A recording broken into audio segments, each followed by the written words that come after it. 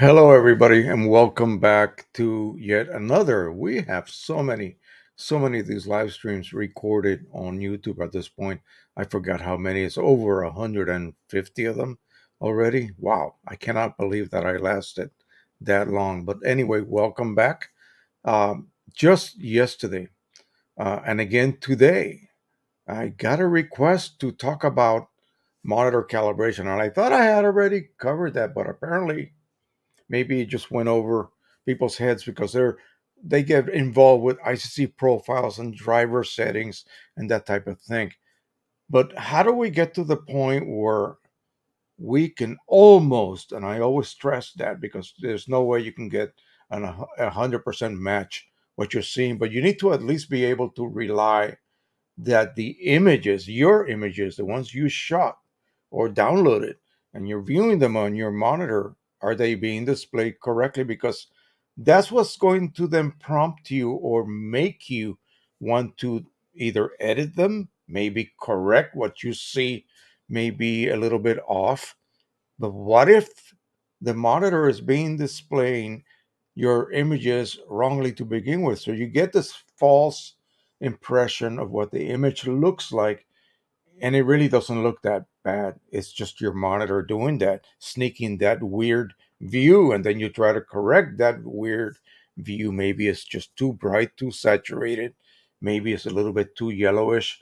I just started my computer, rebooted it from, resting all week without any reboots, and it loads the basic so-called profile for the monitor. And compared to the one that I created with my i1 Pro 2 from X-Rite, it's very yellow. The basic setting is very yellow. So that would then prompt me to cool down my images. And really, then I'm over cooling them down. I am making them way too much on the blue realm instead of the way that they were probably correct to begin with. You see what I mean? So had it not been loaded, in other words, the calibration that I have installed on my computer does not load immediately. First, it loads the basic monitor calibration out of the box, and then it loads mine on top of it. You could see immediately the change. All of a sudden, everything is neutral. Well, so we're going to talk about that because I want to make sure that people understand the link between the relationship between what the monitor is displaying and what will cost you then to edit. And really, the printer, assuming the printer is correctly calibrated at the factory, which you got to take that, I guess, with a grain of salt. It's a good enough out of the box. You have to use the right settings. You have to use a brand made for that printer. In other words, when you see those names of all of those media types, they have been calibrated for your printer. It exists inside the printer, those calibrations, and also on your driver.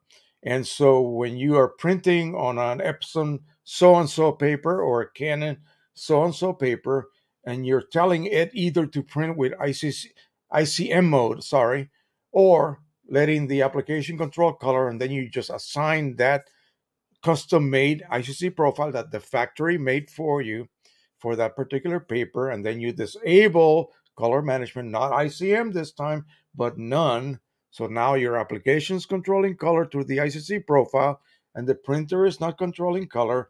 You open that standard image, you print it, you should get a near perfect result, as good as the printer can produce. Assuming you're using relative colorimetric intent mode, the so-called and then I think it's black point compensation turned on, because you want to open up the last from say 0 to 10 values on the black to white ramp, so that will expand. Otherwise you're going to get some blockages on your last say 8 shades. So once you set that up, so you're going to load say your ICC profile, tell the application control color, turn off color management in the driver, and make sure you have relative colorimetric chosen and black point compensation. You print it, you should get a near perfect result. We're going to show you what that looks like in a minute. The other option is to again load a Canon paper on a Canon printer, Epson paper on an Epson printer, and then tell the driver to use ICM mode, and that will automatically link it to the ICC profile. So it's doing it sort of automatically for you, and you won't have to worry. So you tell the application you're going to let the driver control color this time. Make sure that your rendering intent is also set at relative colorimetric and black point compensation is turned on. If you use QIMAGE, it's pretty much automatically set for you. So you then you open it. Let me backtrack. You open the image and you print it, and then you look at it. It's going to be near perfect. Okay, let me leave you hanging at that point. Let's say hello to those of you who have joined us here, and then we'll immediately jump into that subject, because I'm going to show you not how to calibrate it, but what to choose during your calibration, because depending on the spectrophotometer you own, it will be a different type of software. So we're going to use X-Rite software for the i1 Pro 2. I cannot connect my calibrator right now because I have too many other things hooked up to my USB, and it just simply, there's no room for it. I cannot disconnect other things that I am currently using. So maybe I will do a video dedicated just for that and not, during a live stream. I just cannot do it. So anyway, let's say hi to our first arrival here. Guess who it is? Of course, Nigel Waters. And he was here 7:20 a.m. my time. Wow. I think that's a record, my friend. That is indeed a record. Martin van Gogh is here from the Netherlands. Epson SCP-900 OEM inks, Ilford Papers brand ICCs as well. Only monochrome. QIMAGE Ultimate Lifetime for your printing, his printing. Harold Goldberg is here from sunny and warm Richmond, Virginia. It is like 71. It's supposed to reach almost 80 this afternoon. Bright sun outside, gorgeous day. A little bit windy this morning, but not too bad. Pro 100 with all the trimmings. Kevin Berniarski is here from Ellsworth, Wisconsin. Pro 300 XP 15,000, EcoTank 8550, and edits in Photoshop. And I assume you print out of Photoshop as well. Emmanuel here from Normandy, France. EcoTank 8550, Color Monkey, Data Color Spider Print, QIMAGE 1. Henry Stoffel, Medford, Mass. Epson P800, OEM Inks, QIMAGE Ultimate. Everybody hit the like button. Yes, please do so. Please do so while you are here. Harold Davies, La Crosse, Wisconsin, Pro 1000, 2100, and a PCSE QIMAGE, and 76 degrees today. Wow, you're warmer than we are right now. I just downloaded your last few photos. We're going to be printing those at the end, near the end, that is. Gordon Cato is here, or Cato from Missouri. Canon Pro 100 PC inks, Canon TC20 ink owl inks, Epson EcoTank 8550 OEM inks, Canon IPF 760 with ink owl inks, and Neil Gibb from Toronto, Canada, brand new used P7000. Wow, that's pretty fancy. I think I saw one of those. Where were we the other day? At CVS, the drugstore. They had a big P7000 for you to print gigantic prints on. I guess they just allow, I don't know whether they allow me to go there and do that. I think someone else has to operate it for us. But anyway, welcome everybody. Nice to have everyone back here. So let's go back to what we were discussing. So I am looking at myself. Am I being displayed correctly? Well, I don't know. I cannot see my skin tones. I assume I sort of look correct. Hang on. We got one more entry here. Janet Diaz de Valentin. Hi, Jose, long time, my friend. Sitting here resting from a large Home Depot order. Lots of woods that had to be carried to backyard. I'm extending my deck. And yes, all by myself. Well, you're a hell of a woman then. Hey, alrighty. Good luck with that project. Kevin says, can you tell me again where you find Harold's that you download? By email only. Privately. That's not publicly. At least I don't think it is. So Harold's right here. He can answer that. He emails me and sends me the photographs. Alrighty. So we're talking about getting to the point where you trust what you're viewing, and that way then it makes sense to do any kind of edits. I may open an image and say, this requires 0 editing. Well, the reason I say that is because when I'm looking at it, it looks correct to me. It looks the way I would like it to be, printed on paper. So I will not perform any edits. But most of the time, that's not the case. We're going to adjust this and that.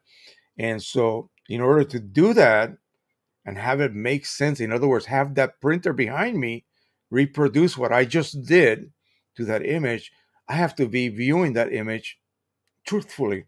Okay? It has to be displayed correctly. And the only way to do that is via monitor calibration. Okay? And what does that entail? Well, you have RGB emitting diodes. And so are they emitting the right intensity? Are they emitting from, say, if I turn it all the way down, if I turn red all the way down to the point where there's no light, that would be black. And then I increase, that would be step one, the darkest red you could imagine, and so on linearly.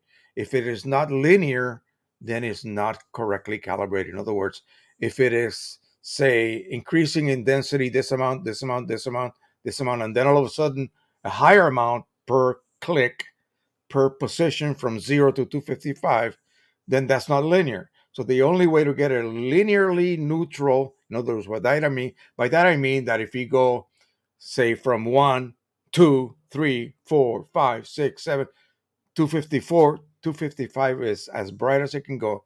Every increment was exactly the same amount.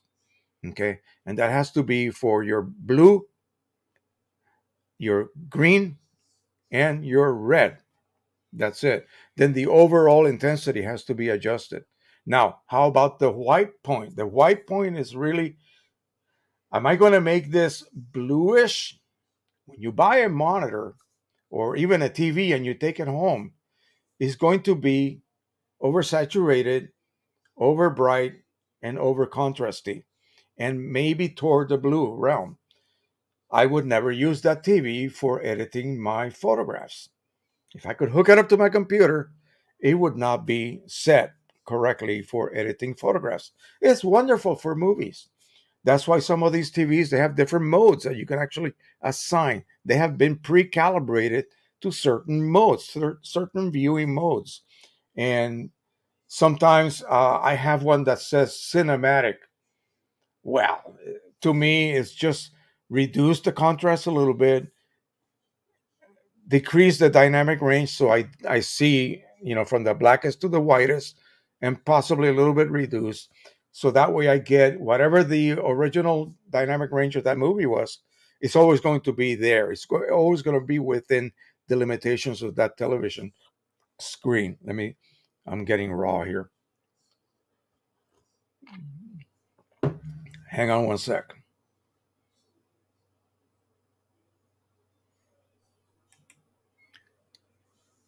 Mally Hodson Photography, thanks for the info last week. I have spoken to Martin at Octo Inkjet. He's going to sort me out with the inks for the Canon Pro 1000. Yeah, Martin's a wonderful guy.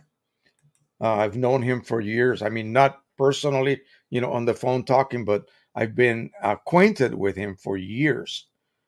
Yeah, great guy. And also, you guys that have EPSON printers that have the ability to have, say, the waste ink collection system diverted to the outside, he can fix you up with that. He's got something called a printer potty. Basically, it's like a like a scientific lab flask made out of plastic. It's like a culture flask, and he can then feed that ink to that flask, collect it there, and then you get rid of it. And also the way to reset your counters back to zero. He can sell you those keys so that you can use the WIC tool, the WIC tool. That way, those printers never really die because their waste ink pads are declared full.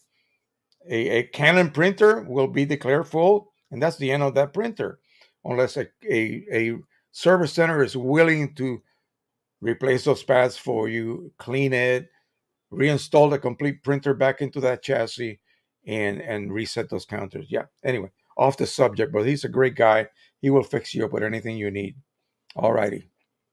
George Gabb, West Texas, 81 degrees down there. Pro 10 inkset 8550 Topaz Sharpen AI on. All right. So let's. Oh boy, they just newest ON1 photo raw and new denoise built-in, looking very interesting. I haven't dealt with that one yet. So let's continue on. So the idea, of course, is this. Let's turn this light on. I'm going to show you. I showed you this last week, I believe. You need to set your, not set, but find out what the capabilities of your printers, if you have multiples, are. And the way you test that is with a control image. So that control image is never, you know, uh, edited or changed in any way, shape, or form. So you're going to open it and you're going to print it, but you have to print it correctly.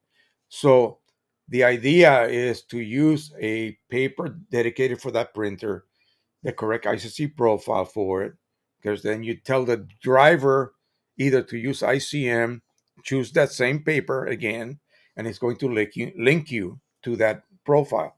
And you're going to get the correct rendition. You're going to get what that printer can produce. And since the image is never going to be altered in any way, it's going to print what it receives. And you get this. So you get a perfectly neutral, perfectly printed print of that standard image.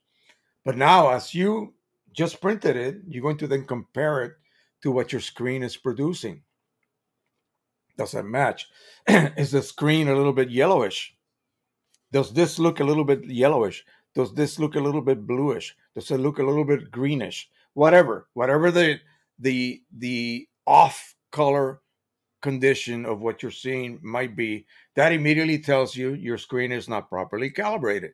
Simple.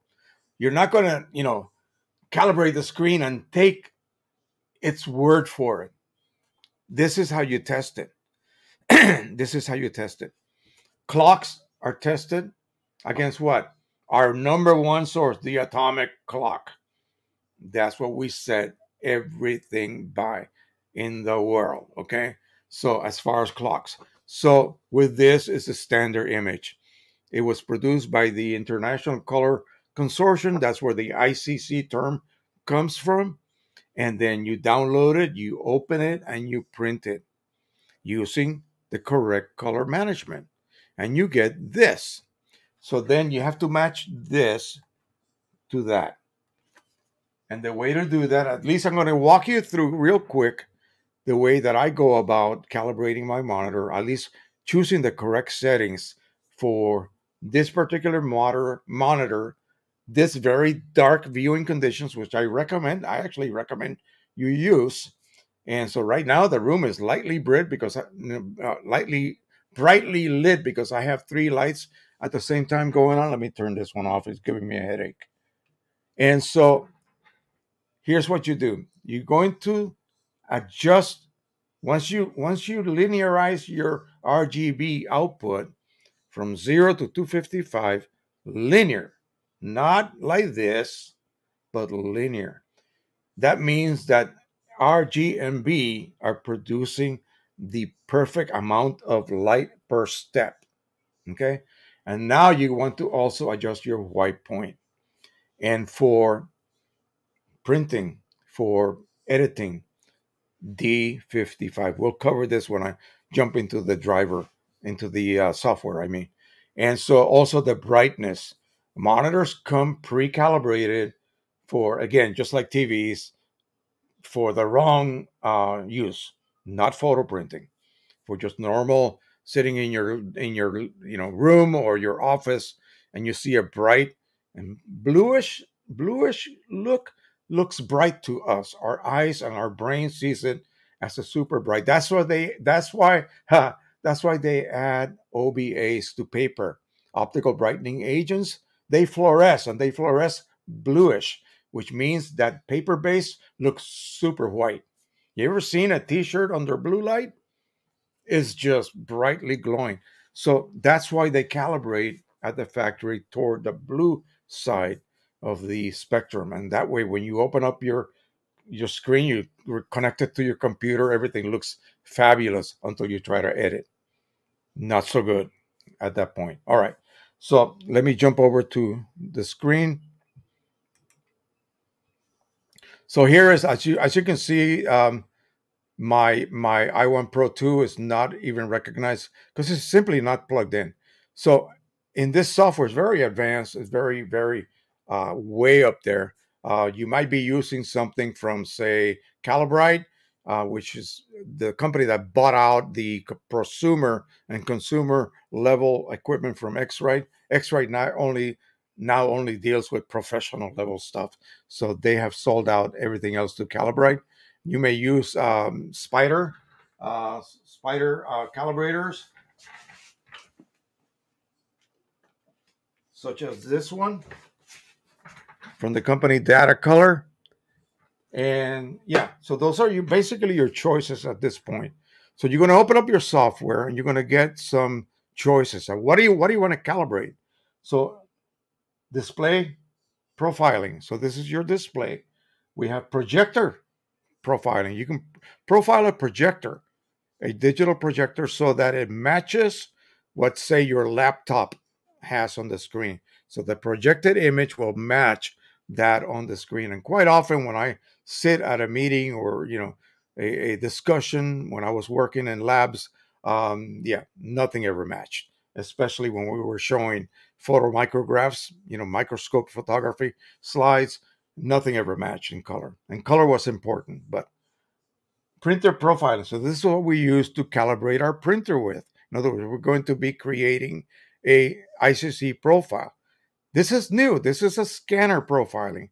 So I have a scanner right here, and I could actually profile it so that I can then count on what I am scanning being reproduced correctly.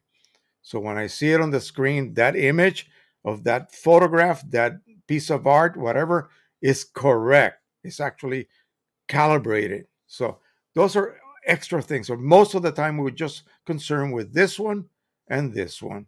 So let's jump over. This is the one that they wanted me to cover a little bit on. And let me just give you a warning. I am not an expert when it comes to monitors. I just know how to calibrate them properly.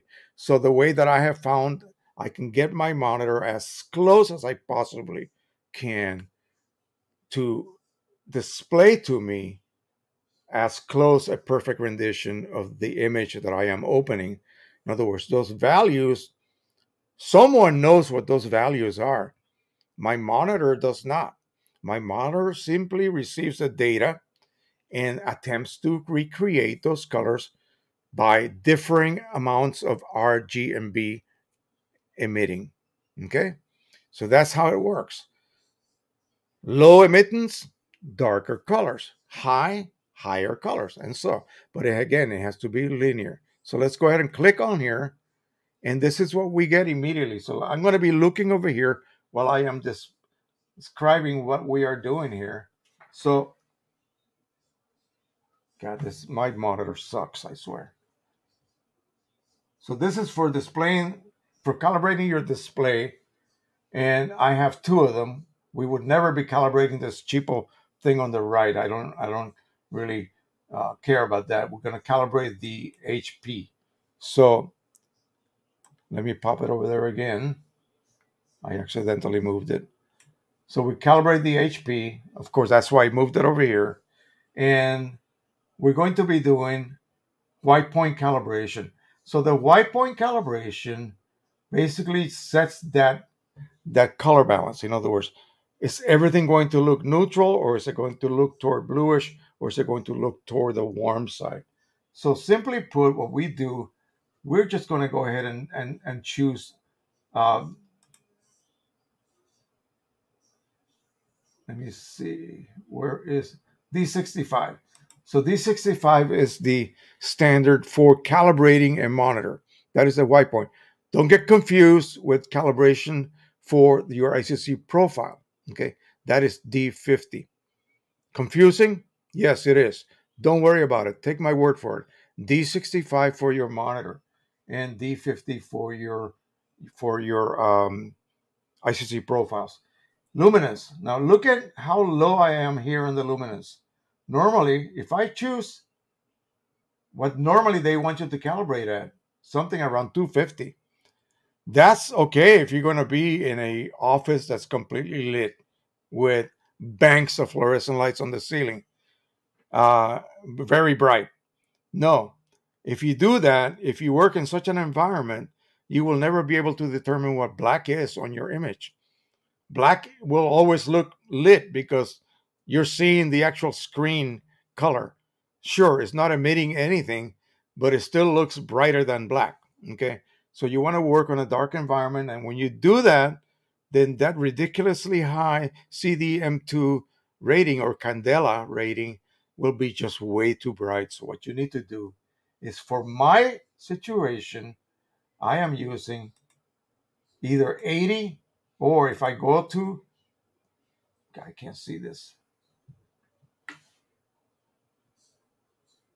I had a custom setting here. Anyway, I had it set to what I normally do is 70. So 70 for me is absolutely perfect. Now, gamma, 220. Okay. In the old days of the previous generations of Apple or Mac computers and screens, it was 1.8. Right now it's 2.20. Everybody's using 2.20. So do not mess with that. Okay. Leave it alone. Let me come over here a minute so I can see what I'm doing here.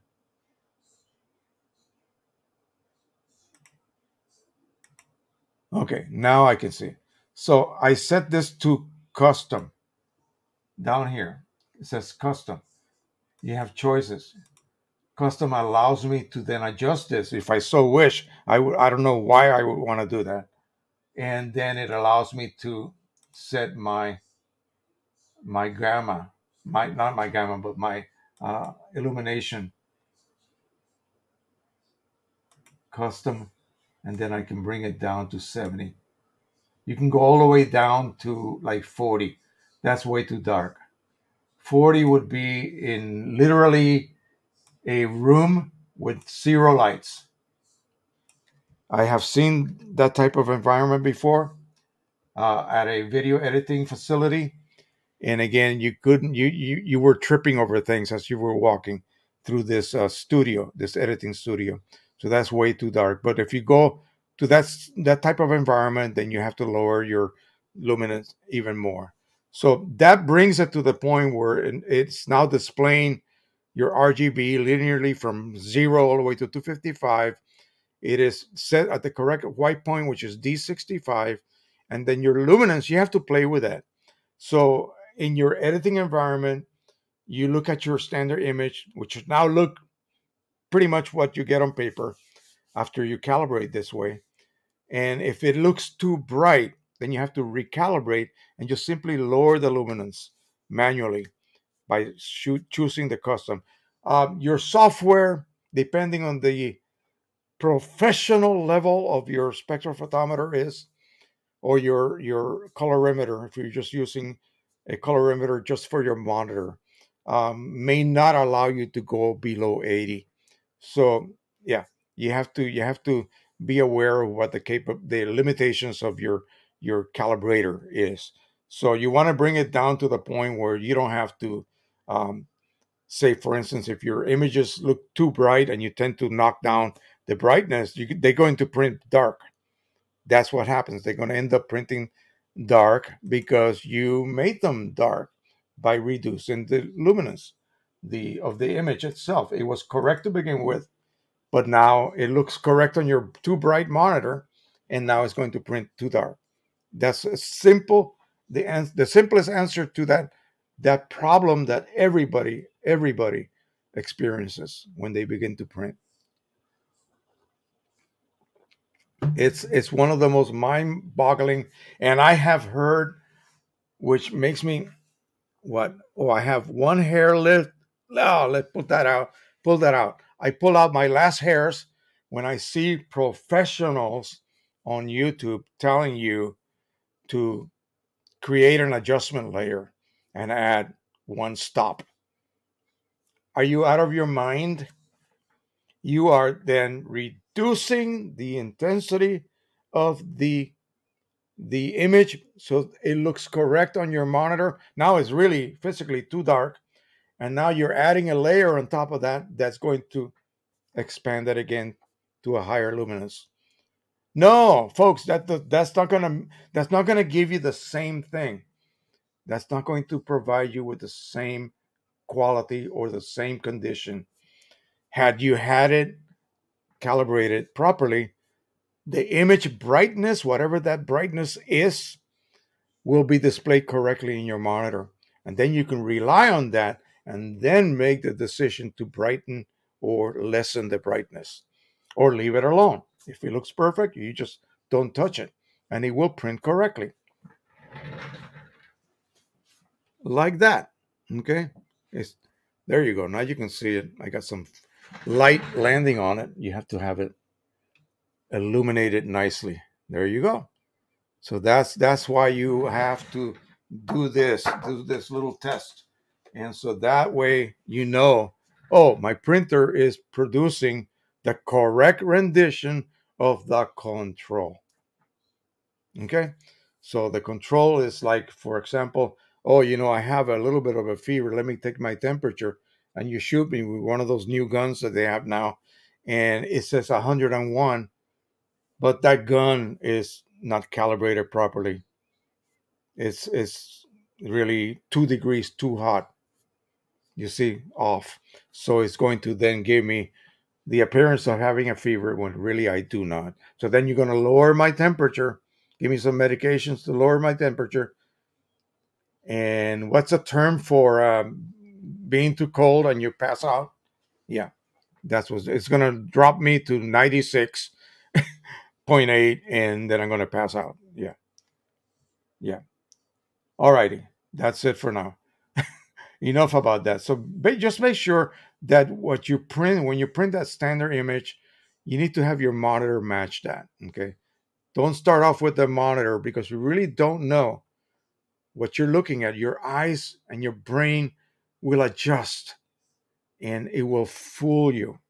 You need to print that standard image and then match that result, which will be about as perfect as you can get if you do it correctly, to this. Now this is displaying colors correctly. You open up your unknown image. You don't know what the values are until you do what? Until you see it on your monitor. And then you hope that it's being displayed correctly. So that if I choose to make adjustments, they really mean something. Okay? That is the key to all of this. Once you nail that, you're done. It's, it becomes boring almost to print. It really does. All right, my glasses are dirty. I don't know how I keep smudging my glasses, man.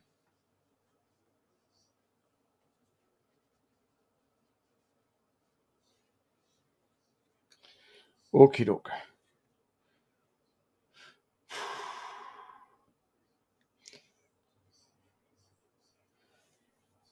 We have a few more people here that just joined us. We're up to 39. I think I saw 40 something just a couple seconds ago. Daniel Vulcos from Montana. Canon Pro 100 with all the goodies. Thanks, Jose. Will Carson. That sounds so Western, like out of a Western movie. Um, Hello, Jose from Southern California on a rainy day. Is there an OEM source of ink for the Pro 300? Yeah, Canon. Yeah, they don't have like bottles of ink you can buy. Okay, I am not using the Pro 10, but I may replace it. Yeah, you just OEM. Yeah, that just means you buy cartridges. Sorry, there's no really a source of say, for instance, like bottles, unless say, for instance, let's just assume that something like a Pro 2000 that you can buy big cartridges for is the magenta a match for the Pro 300 magenta? Is the yellow a match for the Pro 300 yellow? Like so. And then you can just buy um, bigger cartridges. It'll just be a bit less per milliliter. You'll have to extract the ink from those big carts and assume that it is the same color match, which probably it is not. But now it is. Pro 300 is considered an IPF printer, so maybe they did match it to the larger units. And so if that's the case, then yeah, you could buy. I have a link on my. This is how Precisioncolors buys OEM ink for the Pro 1000. They buy 700 ml cartridges. I have a provider that sells them for 225, including shipping to the U.S. For 700 ml. So you buy these cartridges, extract the ink as needed, and you load up the smaller units with it. And so that way you're printing as good an ink as you can possibly get, but less per ml. Harold Davies says the website that sells our images is being updated. We expect it to be up again in 60 days. All right. George says exporting a 800 patch TIFF file from an i1 profile and then printing it via RIP CMYK TDF large format printer, then scanning it with the i1 Pro 2. Would this create a valid ICC profile for me? Possibly. Yeah, possibly. We're talking different animal here. That would be like me, for instance, creating a 800 patch TIFF file out of i1 Pro software, and then printing that on transfer paper, and then transferring that to a sheet of aluminum, sublimation aluminum, and then scanning that, and then using that ICC profile. Sure, it's technically possible. You're just dealing with direct to film. It's not like sublimation where you have so many other variables. But yeah, that should work. That should work. With sublimation, it's a little bit more. You're relying on other variables such as the transfer pressure and the heat press, the temperature. 5 degrees will make a whole change on your output, and so forth. Time that you press, in other words, and yeah. But yeah, this should work if you're doing direct to film printing. I don't know about. Do you have to use CMYK? Can you just print that? In other words, printed RGB. Let the driver will convert it to CMYK. I don't think you have to convert the file to CMYK to print it.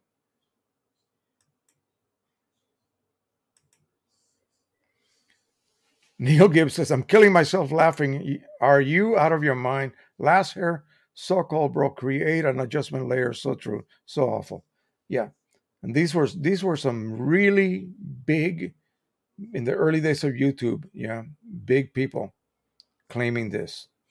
When all they had to do, see, I never, I can easily say that without any issues. I have never had to adjust my image, increase its density so that it prints correctly. No, what I see is what I get when I print it. It all has to do with the intensity of your room, and then you lower the intensity of your screen. And you cannot just lower it manually. You have to do it through a calibration software and a colorimeter if you're just doing the screen. Because if you just reduce it, it's not going to keep the linearity of your RGB outputs. It's just not going to. All right, Ron Case says, hello, EcoTank 8550 and QIMAGE. I cannot stay. I just wanted to say hello, and I appreciate this live stream every Sunday. I will catch up on replay later. Well, no problem, my friend. Make sure that you do come back and watch this craziness when you have time. Thank you again for coming on board and visiting. All right, so, oh boy. I gotta look this up first so that I can refer to it. You know what? Okay, let's see. I'm trying to make up my mind whether I really have to.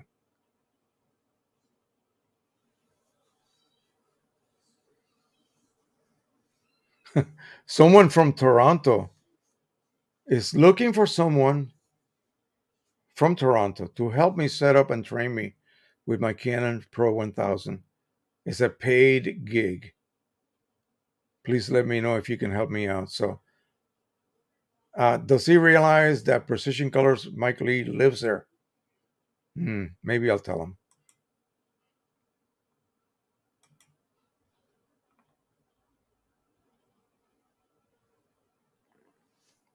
Nah, I'll do that later. That just caught me. This is brand new. Okay, so this is it right here. Let me pop this over there.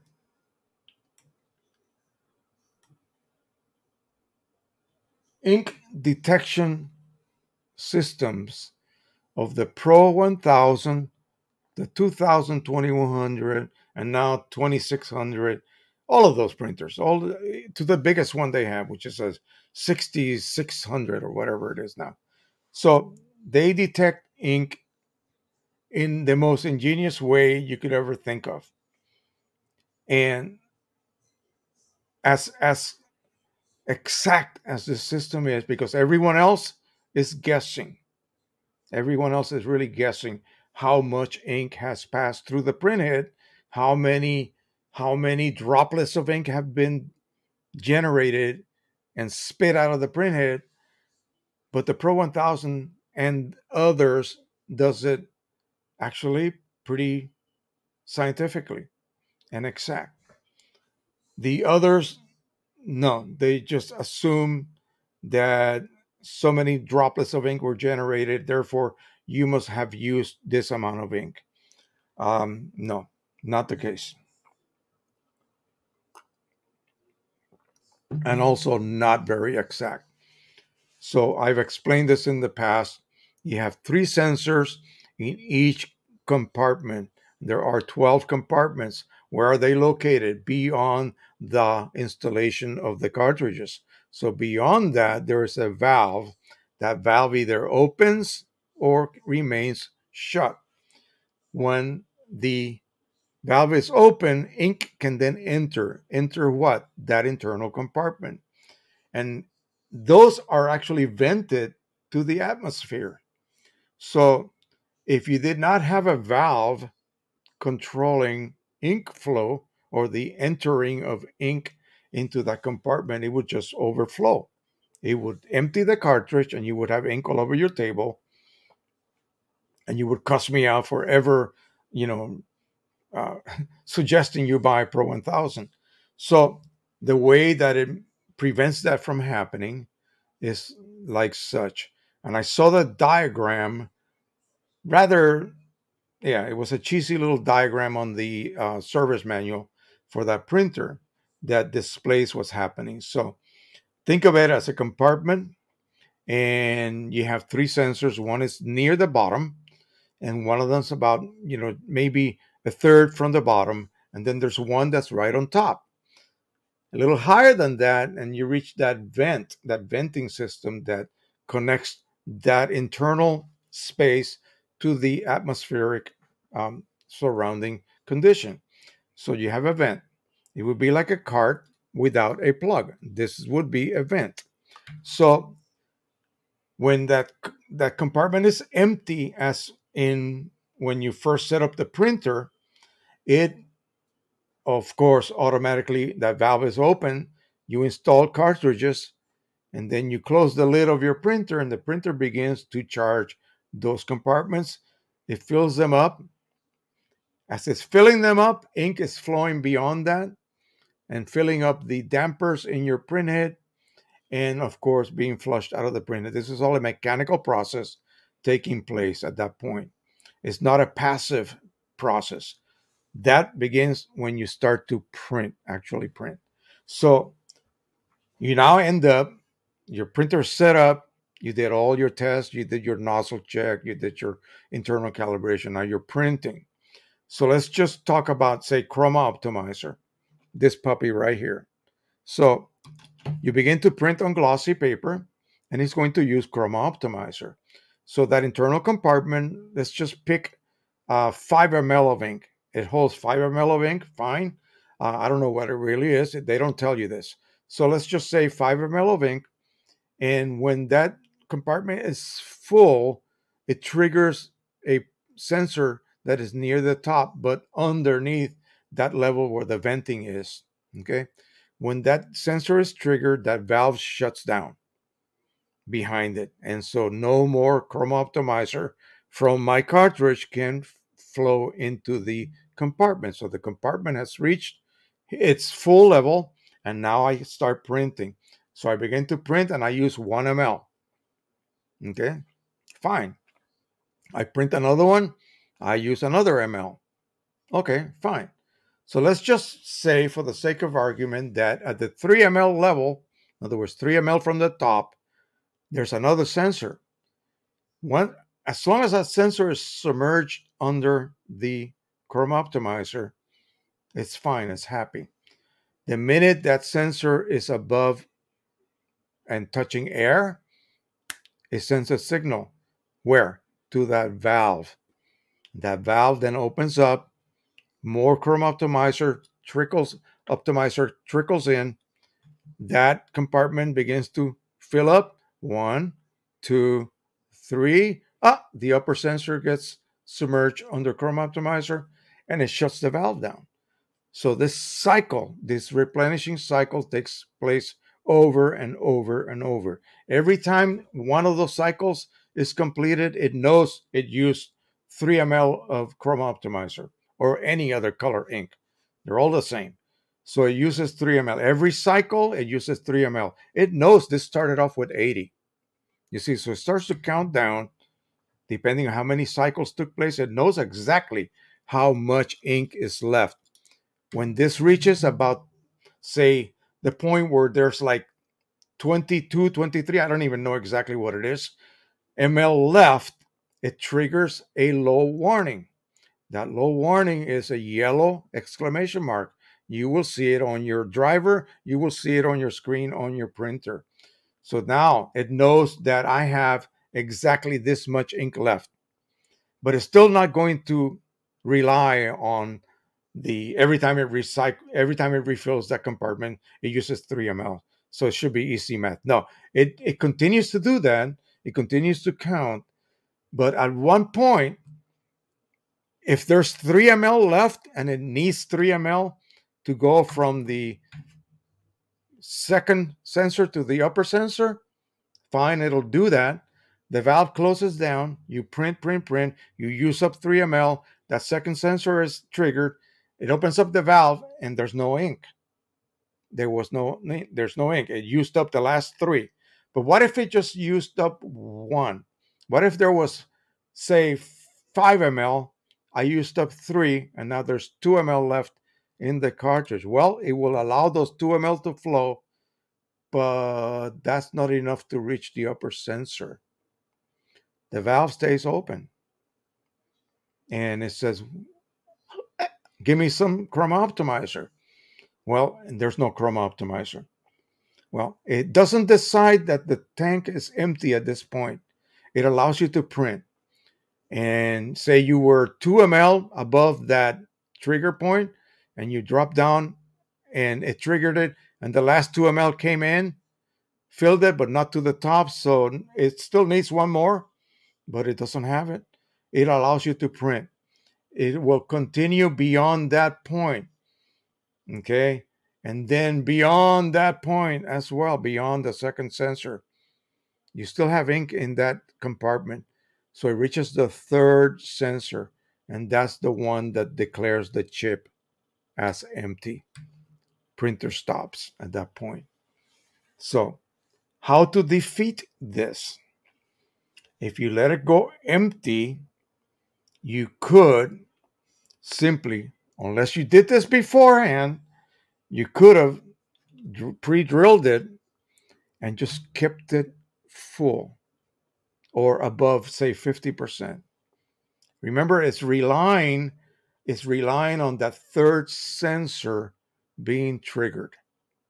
Once it reaches low, in other words, once it has used so many refill cycles at 3 ml each, and it reaches a point where, say, let's just say 20 is the low mark.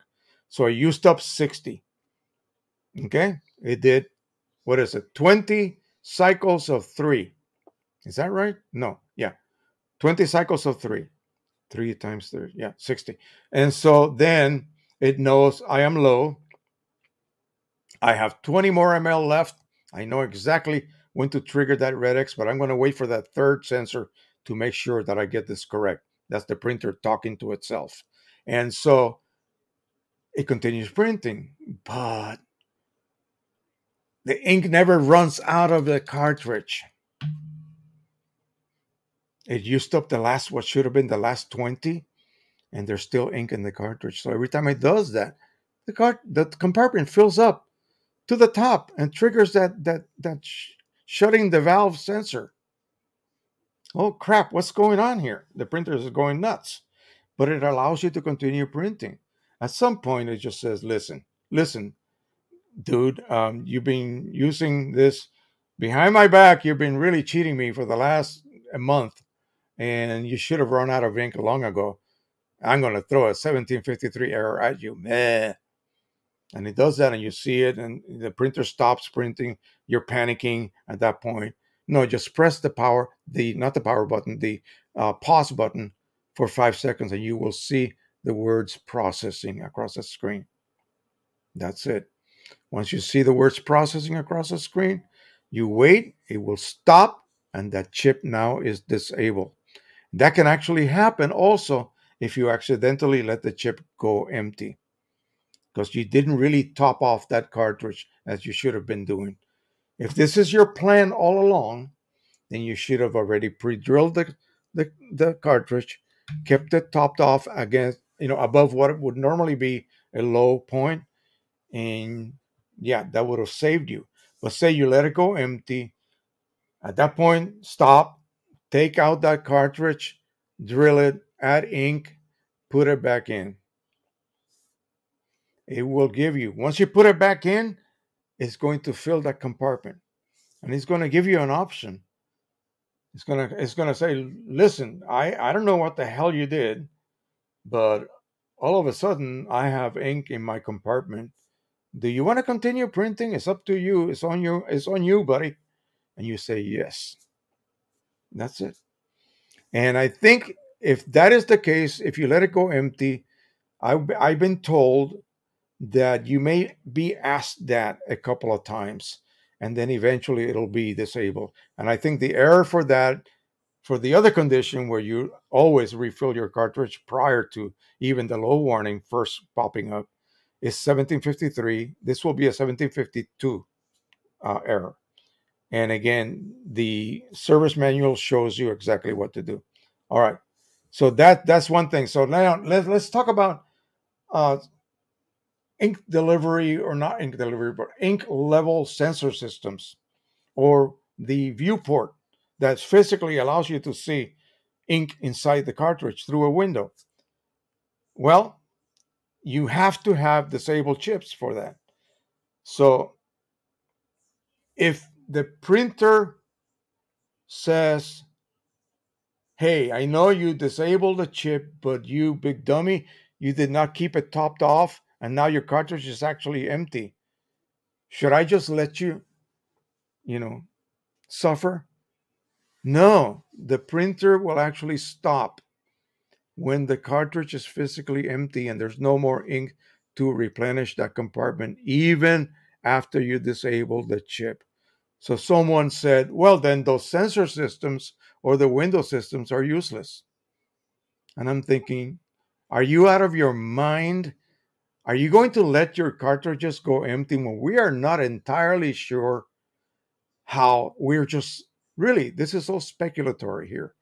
We assume this is how things operate.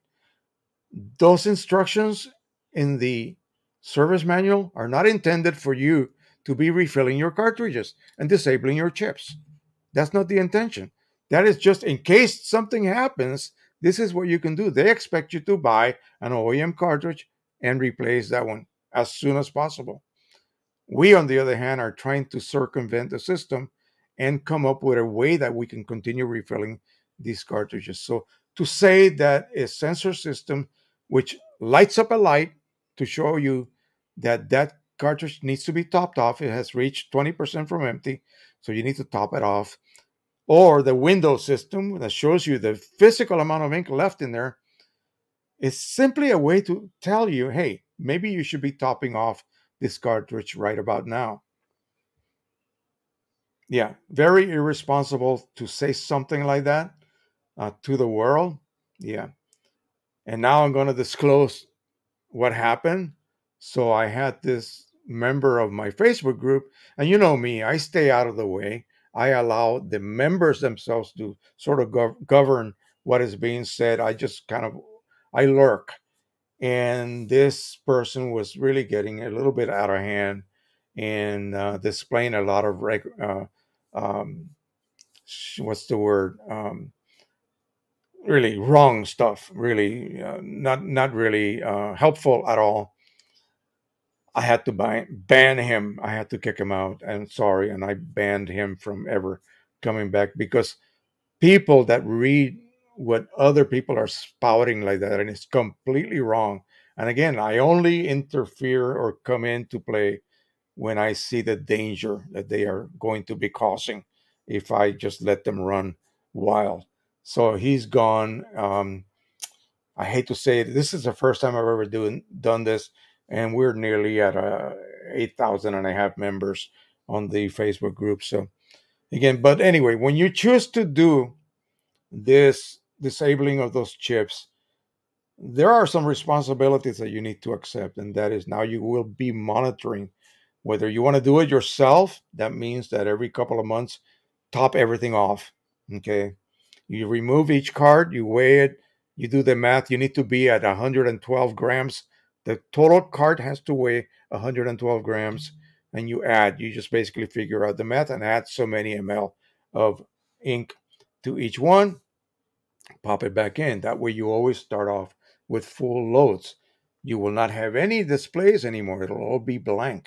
So you have to be the responsible one and make sure those cartridges never really run out. Do not assume ever that even though the system will has a safety net, and when that cartridge runs out of ink, it will basically say stop. It will stop the printing. Don't assume that. Okay. If you're relying on a mechanical method, a sensor system, then fine. Use that. That'll warn you way before the danger point. If you rely on the viewport type system, again, that will warn you way before the empty condition hits. And there's no way you can pay me to use my printer as a guinea pig. No way. By the way, I missed this offer. Somebody from Virginia had a Pro 1000 that we're just going to take over to the local. I think it was the thrift store and get rid of it. They have a matte black clog channel. I have a print hit, so it was going to be free. But he had only given me 24 hours, and I didn't see that message until like yesterday, and it was from the 3rd of this month. So I missed out on that. He was even going to deliver it to my house here in Maryland. So I got to keep my eyes open. There's just too many communications taking place at once uh, with me here and the group and YouTube and you name it. It's too bad because, yeah, that would have been nice to have a spare body, if you will. Cloud says, how do you know if it's okay to refill OEM Canon Pro 300 cartridges without cleaning them first for any potential ink leftovers? Well, how are you going to flush out a Pro 300 cartridge when it looks like this? If I can find one.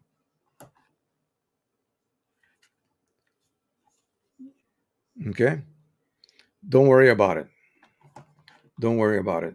If like I said, if the say the Pro 2000 inks, the colors are a match to yellow, magenta, cyan, photo magenta, photo cyan, gray, gray, black, black. If they are a match, especially Chroma Optimizer will be a match. So you just don't need to. You're adding OEM ink from a large cartridge to a smaller cartridge. These, if you are already dealing with a disabled chip, then you can't really let them go empty. Okay. Although I think you can the first time, and then you disable the chip, and then from that point onward, you just basically load the new ink in. If you're loading OEM ink into an OEM cartridge, there's no issues at all. If you're dealing with say Precisioncolors inks, really there's no issues at all. In fact, none of the other USA resellers would have any issues with you having to flush your Pro 10 cartridges. You don't need to. Just add the ink, print, and then on your next refill, yeah, you'll be running 100%. That's that new ink. And whether it has a different output quality, you have to deal with that with custom ICC profiles for the papers you are using. But really, there's not going to be any ink left over. Once you let that cartridge go empty, it is empty. That bag, you see this plate right here? I don't know whether the 300 cartridges have this clear window here. You see that big diaphragm? That is on the side of a pleater bag, and that bag is filled with ink. And it will collapse, completely collapse when the ink runs out. And so your chip will be declared empty at that point, and you just add ink through the port, directly to the port. In this orientation, take the cap out, and you dribble the ink into the port. Right there, that blue. See, this is cyan. So that area there, you just add ink. This just has water in it right now for demonstration purposes. So really, there's no issues with remnant ink at all. Okay, there's not going to be any physical reactions. And what happens if I try to print after a refilled cartridge is empty again, since it will be hard to tell when it goes empty? You never let it go empty. You cannot ever let it go empty. Once you disable the chip, you're going to be refilling those cartridges pretty much every couple of weeks, all of them at once. Okay, that's how it works with the 300. There's no way you can reset the chips, so you disable them, and now you don't know how much ink is left. You would have had to say, I have some empty ones that I know are empty. I could weigh them and see what they weigh when they are empty, and that way you know that you never let them go to that weight because they're empty. And yeah, you can't. So once you start refilling after you disable those chips, it's pretty much a constant thing. So you do them all at once. So you always, regardless what level amount of ink was left in those tanks, say every 2 weeks, you just top everything up. There's a guy here from Europe that's been doing that for a long time. And he has developed a schedule where he knows exactly how much he prints, and he knows exactly how often he should top off all the cartridges. Yeah, hard to tell. It's impossible to tell. And the only way to tell it's empty is when it's empty, and you don't want to do that. Michelle Phillips, are you from the Mamas and the Papas? I thought she passed away. Awesome name. Awesome. I used to love that music. Oh my God. So sad about the way she went. Hi, I didn't realize I had to print so often. Went months without printing on a new printer, Canon G7020. That's a tank.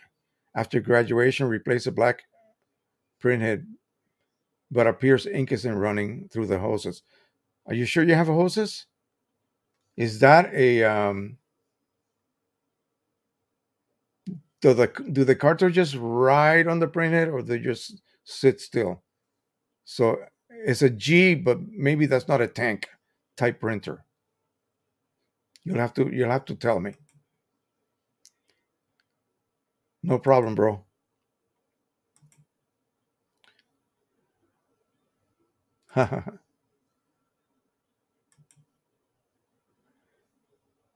So if it's a tank printer, then yes, it has ink lines, not hoses, ink lines. Yeah. Well, does it have a single printhead, or does it have two? You mentioned the black printhead. I assume you just mean the black channel. Yeah. Yeah. It'll be just one printer. One printhead, I mean. If it's so bad that you have to replace a printhead, then you'll have to replace a printhead.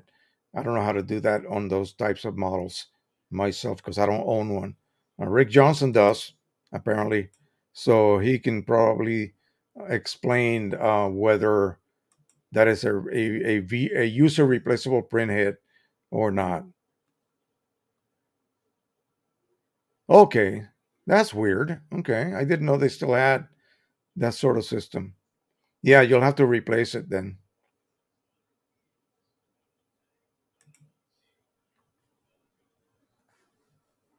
Okay. So yeah, that happens. You have to print. You have to print. It's very sad when that happens, but yeah. Let me see. So you have, yeah, right. So you have stationary tanks, and the ink is fed via ink lines to the printhead. You need to look and see. Hopefully, that printer was not very expensive. Um, Again, sometimes the only way to go is to just replace it. Yeah, you have to print. There's no other way to put it. Okay, doke. So somebody, this was a good one. Somebody sent me this the other day, and they said when I need to just load a driver here to show you what they were talking about.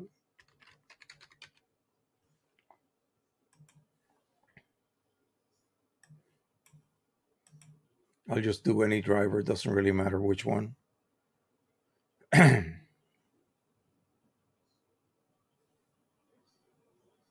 We'll do the Pro 10 just for fun.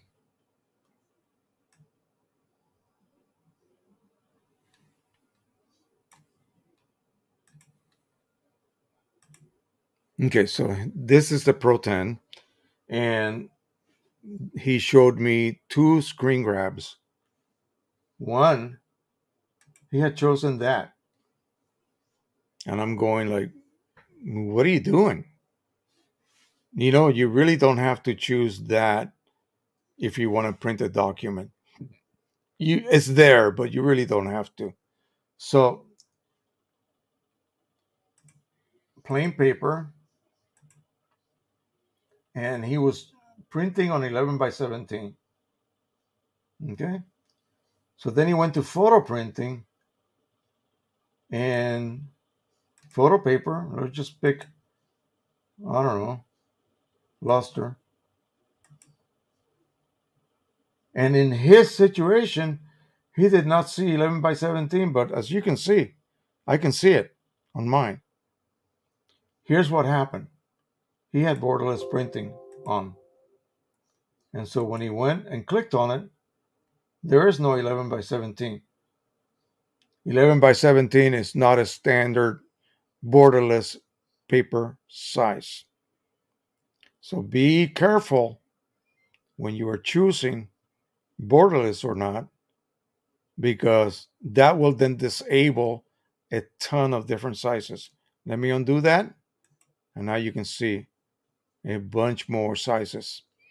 And you can actually create your own custom size as well. So be aware of that. That's what will cause that issue. When you choose borderless, only a few paper sizes are able to be displayed and basically allow you to print on. And the reason being is that the widths of the paper, remember, everything goes in vertical in portrait mode. So 8.5, there are some sponges right about that point so that the print head can print beyond the edges, and the overspray is caught by these sponges, and they're located along the platen. The platen is where that silvery strip of metal with rollers on it and the paper passes underneath it. That has to have these sponges situated at very strategic widths. And so not every width paper, like 11, it just cannot. 8.5. What's the next one up? You would think 11 by 14, but 11 by 14 cannot be printed that way. And so the next one is 13. So 13 will have sponges right there to catch that overspray. Weird. And that just had him going crazy trying to figure out what the heck was wrong. And all it was that I noticed immediately, oh, you chose borderless. And I posted that. That was the end of that thread. You see what I mean? So, folks, you need to really pay attention if you're going to be helping someone out and they post say, a screen grab of their settings, their driver settings, take a close look, because it might just be something silly like choosing borderless. That will disable many other different sizes that normally are available, especially when printing on just the normal standard mode, okay, which I never use anyway. I print my documents in photo mode. Who cares? It produces just as good a result. Unless I'm printing junk and I want to print it as quickly as possible, then I'll use standard, but that happens hardly ever. Just me from Transylvania, Romania. Pro 1000 L8150. That is a tank type, a predecessor to the Eco tanks. By the way, this is when these came out, they were only available in foreign countries and not the United States. I1 Studio, QIMAGE Ultimate, all the fuzz. Alrighty. Rick Johnson said on the G620 there's a left and right printer. Okay, I didn't know that. So, but they are fairly cheap, $34, assuming. Yeah. So, Michelle, look for that and then replace that printhead, and that should bring you back to life. I assume your colors. How many colors does that model print on? 3. So yellow, magenta, cyan, or is it yellow and magenta and photo magenta and cyan and photo cyan? That would be 5. It's probably just, I assume, it's probably just going to be the yellow, magenta, cyan. So just buy yourself a black printhead for it and replace it. That should be, bring you back. Oh, you have, okay, so black is usually a K, or is that blue? So if it's blue, then if your color nozzle check is complete, don't worry about it. Just get the black printhead and install it. Install it, and then make sure your tank is full, and you should be good to go. Run a cleaning cycle, nozzle check the nozzle check to make sure it is. Don't print any photos or anything if you know a channel is not printing.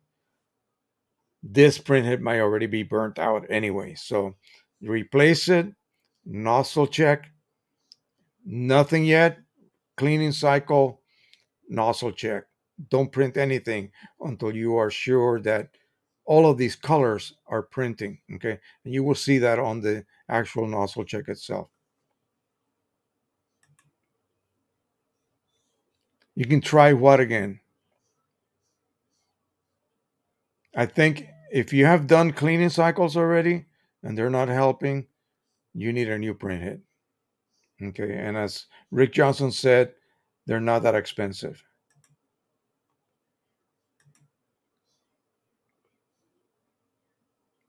Yeah, replace them both. That'll bring you back to new condition.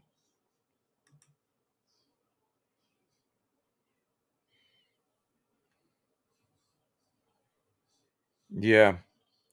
Well, they're thermal printheads, and they are known to do that when you basically ignore them, right?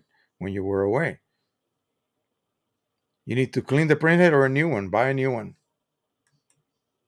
Start from fresh. If I was you, that's the way. If it's cheap enough, that would not be no option for me. That would be a new printhead or printheads. You might as well start from fresh. All right, let's go to the next subject.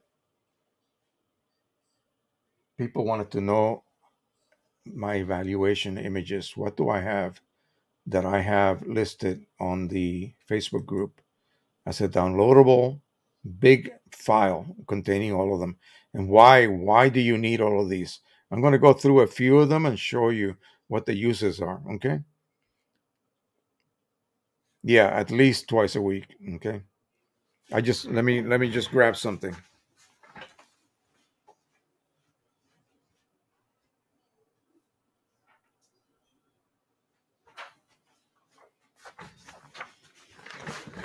Pro 1000 nozzle check.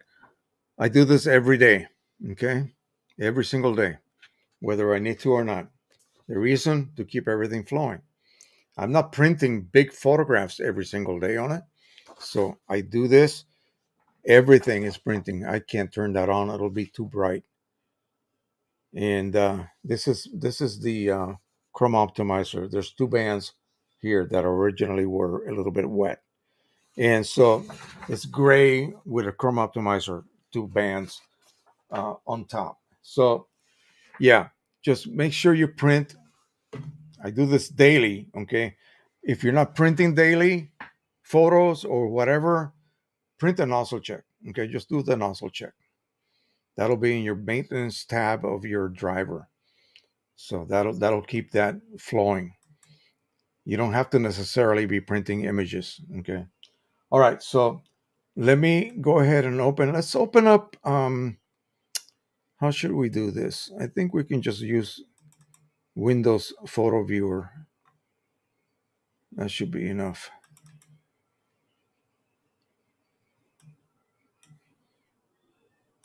We'll start with the first one here, which is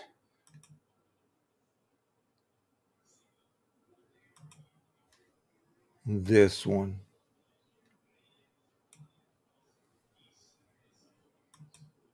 So all of these can be downloaded from my Facebook group. I don't know whether any of the notices Northlight Images, and a lot of their links don't work anymore for whatever the reason, but I was able to download them prior to this malfunction, and then I have them as a compilation that you can download and get for free. Okay, so what we have here is a dedicated black and white test print monochrome. I don't know why people say black and white, because you're only using black ink. Okay. There's only black and grays, and you composite other gray tones with color inks, but whatever. You're not using white ink. So the white is the paper base itself. And so what we have here is components that you're going to be using to analyze whether your printers can produce a linearly neutral result, where depending on the density, you see here from black all the way to paper white, and then again white all the way to paper black. So you notice there's a transition occurring here. And you want to make sure that the printed version of this, first of all, your monitor has to be displaying this correctly as well. You cannot have any kind of interruption here through that transitional area here. Along this zone right here, that has to be perfectly smooth. There cannot be any banding or any kind of a what we call posterization, which is like it looks like paint by numbers. Remember those? Where you have regions that are this shade and then a slightly lighter shade. No, it has to be continuous. And so you print this and you look at that, you examine that. Here's another one. So from black in the center, gradually reducing the density up to white in the edges. The same thing here. These are all transition type charts. And then you have your blocks. White, this is pure paper. This is pure black. Okay.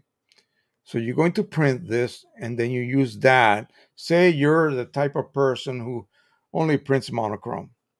You never print color. So you have two options. You can use a good ICC profile, and that should give you a good monochrome result. You have to print in RGB mode. In other words, you use the profile. The printer is going to be using all your inks, including black and grays, to mix together, magically together, composite it together, and give you a full range of neutral tones. Nothing should have a tone. It should be neutral. Whereas if you can take a spectrophotometry reading, it'll say 127, 127, 127, not 127, 142, and so forth. No, it should be the same numbers, meaning it's the same amount of red, same amount of green, same amount of blue light bouncing back. Okay. So this is the monochrome image. Now I like to mix this with the regular color one. And I'll have like two 5x7s on a letter size print. That way I can do both at once. That two birds with the same stone, if you will. So let's look at the next one. This is a torture test. We call it a torture test because there is no way, these are out of gamma colors. There is no way in God's green earth your printer is going to be able to produce this. It's on purposely done that way. And then these are your transitional globes, I call them. They go from saturation to white and from white to black. So red, not well, the black one goes from white to black, and then the red goes from full saturation to black, green full saturation to black, and blues the same. These go from full saturation to white. So you use that and you're looking for banding now. Immediately I see an issue with my monitor. That's not the way the image looks, folks. You see that? There's no change, and boom, it just suddenly changes. There's no change, and boom, all of a sudden it changes. That's my little $50 monitor right there. Okay? So when you print that, you will be able to then determine whether the printer can produce the full range of tones that those globes have. And then you have just regular images here that you can use to determine your output quality. And then again, some bars, CMYK, red, RGB, CMY and RGB bands from white all the way to saturated. And you can use those again to basically figure out whether your printer can produce a very gradual ramp, if you will, from white with a little bit of yellow, more yellow, more yellow, and then fully saturated yellow, fully saturated red, green, blue, cyan, and magenta. And again, this is going to have banding. This is going to have posterization because it's on purpose done that way. If you have a printer that can produce a very smooth transition of all of these weird mixes, then you have a good printer. Okay. Then you know you have a very good printer. One suited for high-end photography.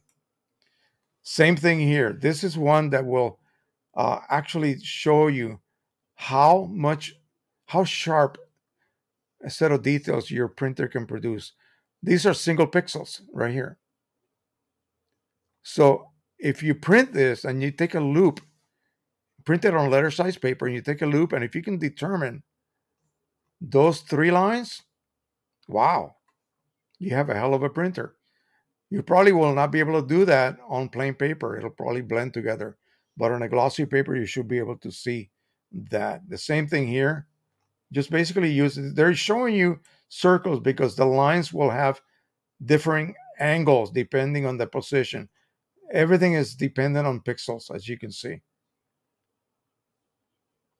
You see the way they look different as the angle changes? The pixels are always going to be on a vertical grid, vertical and horizontal grid. But, that set of circles, every part of that circle is at a different angle. So it's how does the printer place the dots that it needs to create one of those lines that may be a pixel, 1 pixel thickness, or 2 or 4 or 6, and so forth. Now look at here. You see that's not a very gradual transition. So again, that's my monitor. That does not mean that if I printed from that monitor into, say, my Pro-1000, that the same effect will be transferred over. No, the monitor is independent to the image being sent to the printer. Notice this block right here. It's like a big blockage. So this is another torture type file. Look at all of these areas here. That's due to my monitor. Okay. Then you have this is the step number 13 from 0 and all the way up to 255. 255, notice, is the same as this. Same as the plain paper. 247, there's hardly any difference. So you can have something that is like 240, 253, for instance.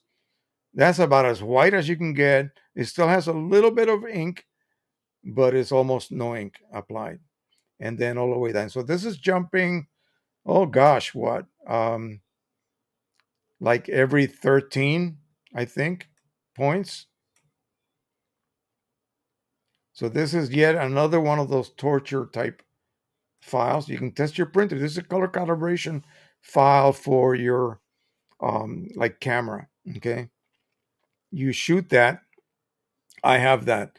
I have the original one. You shoot that under the same lighting conditions that you're doing your photo shoot, say in location or in your studio, and your then print has to match the original colors of that chart.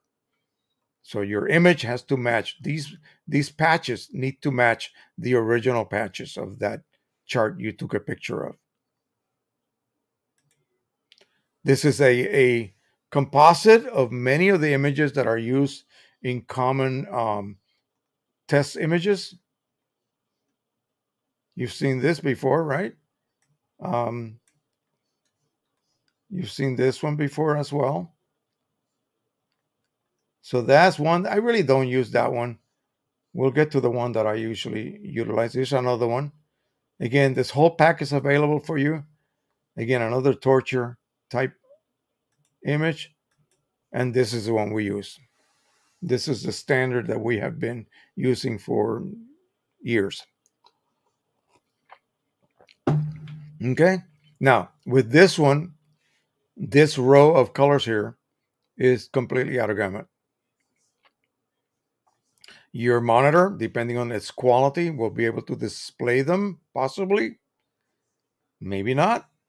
As you can see, these three greens are supposed to be distinctly different, but this monitor over there cannot determine the difference between. It can barely detect that this one is a little bit different than this one, but these two greens look absolutely the same. That's not the case. They are not the same. Okay. It's just that the monitor can't handle it.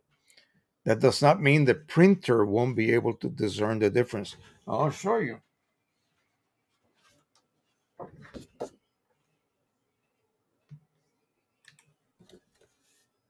You see that? Those three greens? You can tell the difference between them. That may not match the actual values that are completely out of gamut that this monitor can display, but not this one. So they do that on purpose. The reason they do that is because they're trying to outperform any printer out there that's available. If you underperform, then any mediocre printer can reproduce it. So what's the point? So they have to provide you with colors that are nearly impossible to produce on print. Okay. That way, as we progress, if the photo printing ink jet world continues to exist, maybe at some point, pigments, dyes will be of such amazing qualities that they will be able to display some of those colors. But at this point, no. All right. So let me see. Do we have anything else beyond that? I think we may. No, that's the end. So that's the end of that. That's the last one, and that's the one we normally utilize every single time we try to print or test a printer's ability.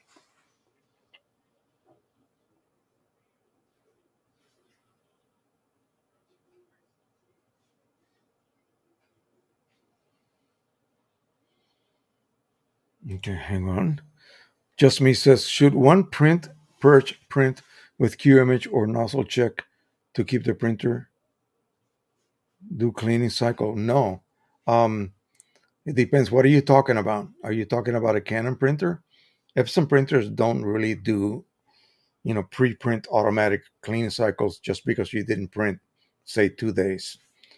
With my Pro 1000, it's literally less than 24 hours. Yeah, so I do that nozzle check every 23 and a half hours or so, as close as I can get. Sometimes I miss and I get a cleaning cycle. Yeah, it happens. Yeah. No, it will do the clean cycles. Like Pro 1000, 24 hours. That's it. Now, Pro 10, no, not necessarily. Pro 100, not necessarily either. Um, but the Pro 1000, boy, yeah. Yeah, Pro 1000 every less than a full day. Yeah. You can set QIMAGE to do the purge, the scheduled purge print. Just make sure you calibrate the setup correctly to the colors that are existing in your Pro 1000, which is 11 of them. You tell QIMAGE, I have this color, I have this color, that, and so forth, and then set a schedule and set it to 23 hours, and then just load paper. If you don't print every day, you got to do this to prevent cleaning cycles. Cleaning cycles waste more ink than you actually use to print a photo. You see what I mean? Why would you want to do that? Let's just throw away some money every day. Every day, just take $5 and put it in the toilet and flush it. That's what's happening. Okay, that is exactly what's happening.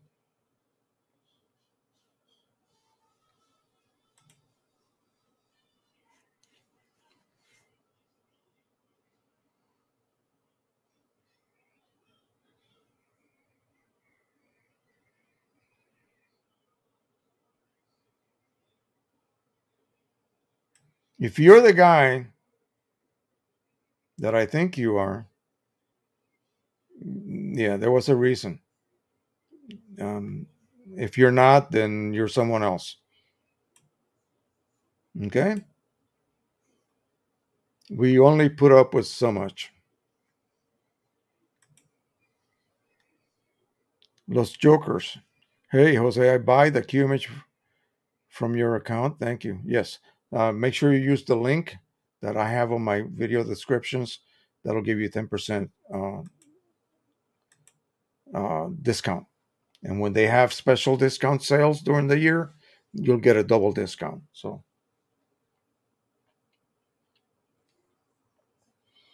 okay. So let's do something a little bit different. I'm going to back up here. I'm going to open up my 80 Pro, my EcoTank 8550. I'm going to top off some of those tanks. Okay.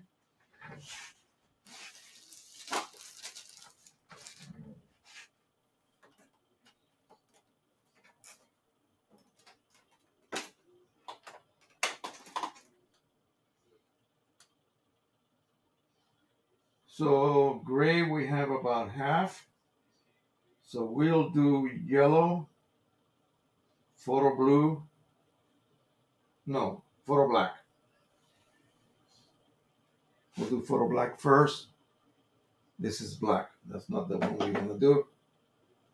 Besides, the bottle would not fit.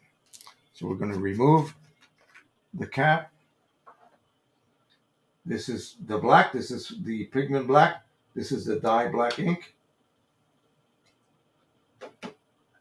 That's it. And then we'll watch the levels here. When it goes up to the top, that means that I either filled the tank up or I ran out of ink. So, and as I mentioned last time, look at it, it's going up. Right now it's about here.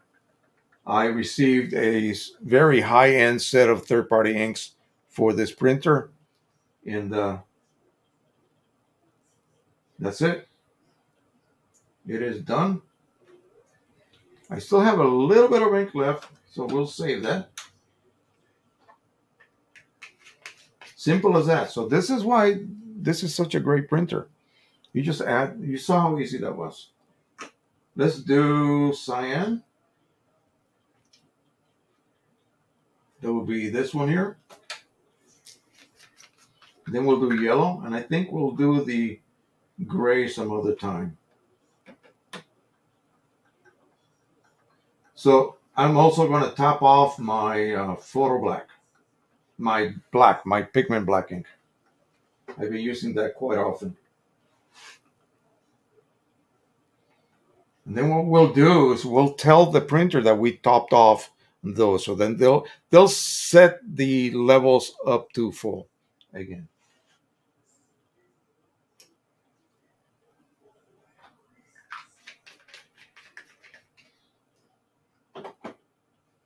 black. I just need a little bit of that. Been using a lot of that lately since we started printing on the Canon paper, the Canon matte paper. So it's not going to take too much. In this case, I am using Precisioncolors inks for the P800, which is a very high density black pigment ink or black matte ink.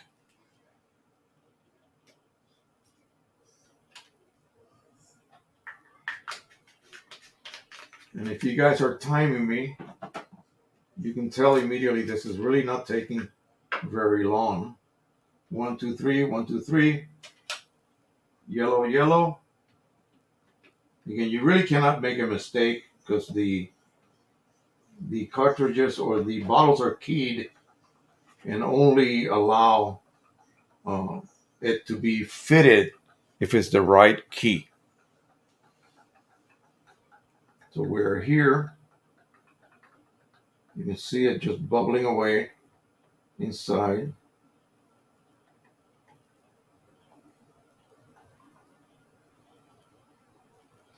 So refilling these babies is really about as simple as you can imagine. That's it. We have a little bit of ink left, about this much right here. You can see.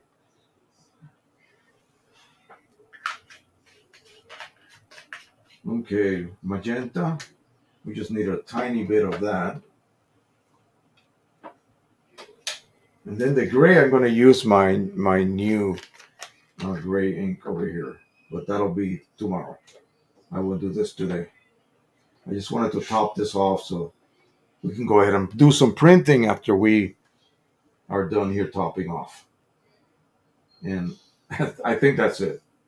It doesn't really need. Whoop. Look what I did. You got to be careful.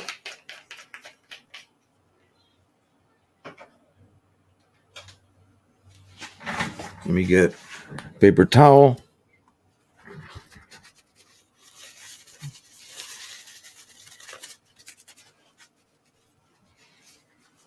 Besides, this one's empty anyway. All right, so we close that up and we say proceed. Refill the ink up to the upper line? Yes, we did. And we're going to tell which ones we did. 1, 2, 3, 4, 5. We did not do the gray. Well, you know what? I'm going to do it tomorrow. So, or maybe this afternoon. So I'll just act like I actually proceeded to refill all of them. And that's it. We are done. So now I just have to top off this one later on today. Done.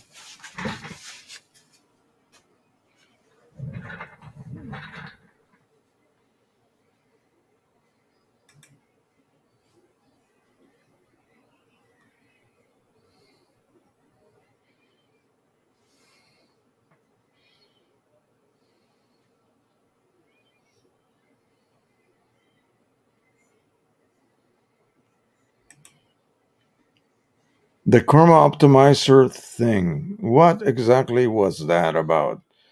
You were asking about. Oh, I think I know who you are.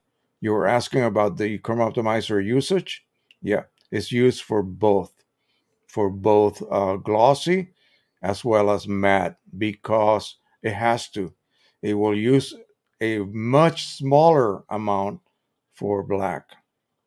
I mean, for your matte media, because if it didn't, if you only print, say, for instance, on matte media for 6 months straight, and you print often, so you never run cleaning cycles, that Chroma Optimizer channel would be clogged. It has to be kept flowing. So it will use, this printer will use some matte black ink as well when I print on glossy paper. It has to keep everything flowing.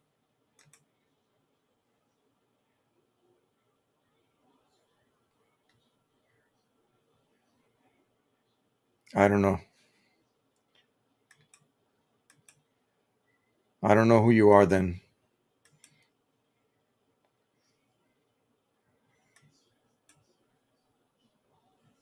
All righty, let's continue on.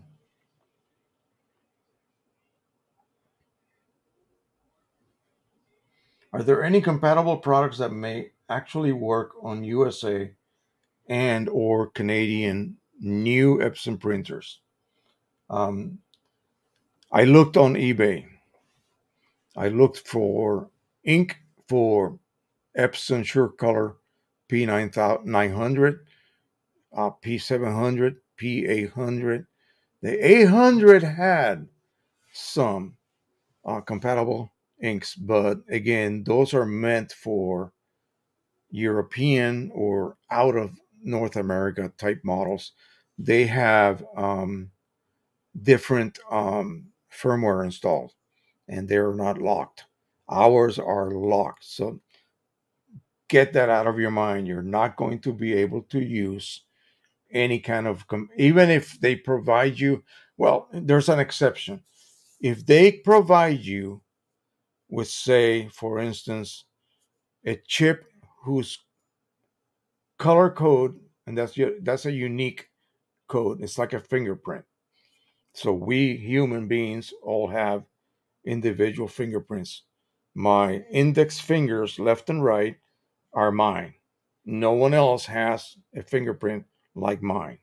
And so I am a yellow cartridge and I get installed into the Pro 1000. The Pro 1000 records my fingerprint. And my levels, that's a different programming in that chip. So it sees me as full and I am used until I reach empty. And then that chip is supposed to auto reset to full. All I have to do is remove it, remove the cartridge and put it back in. No, it will not work because it still sees the same fingerprint. It remembered that fingerprint.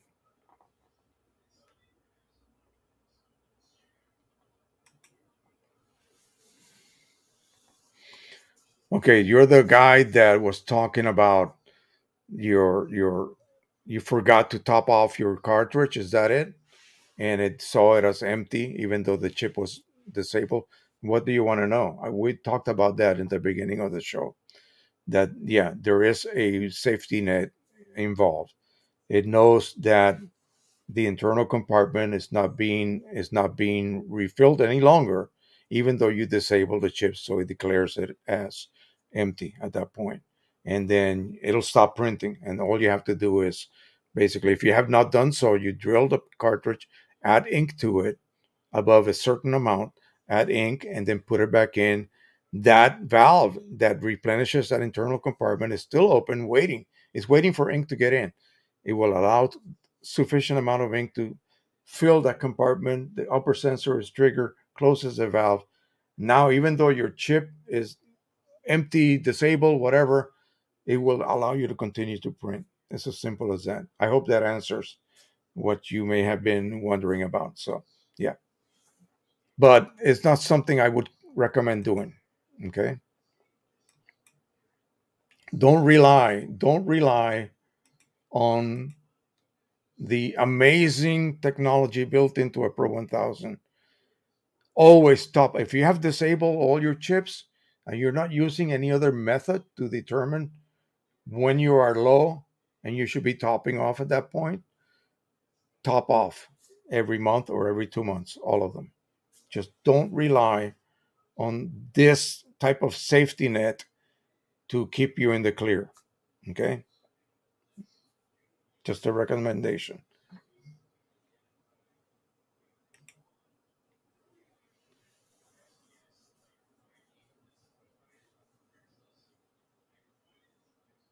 I don't know.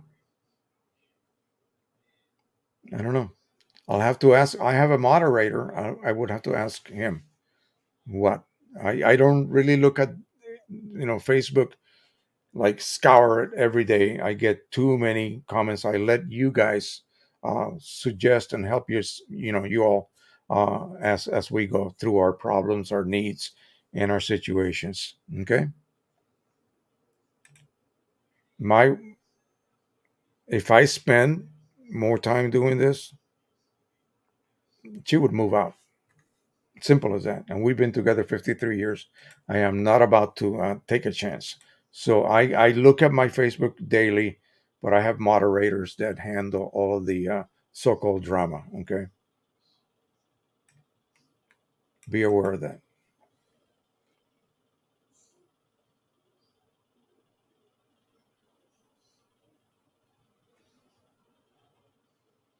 Okay, so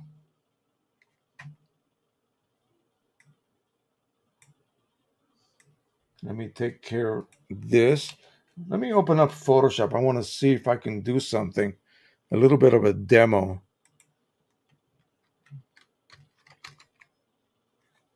And then if we have time, we'll print something. Ah, that's not it. Nope.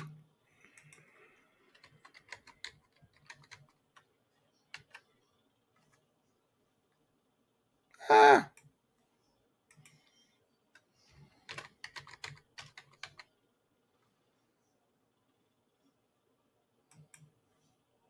Let me just open up directly from the okay, okay. You close down. I got a bunch of stuff unnecessarily opened here. Yeah, close down that. All right, we're good.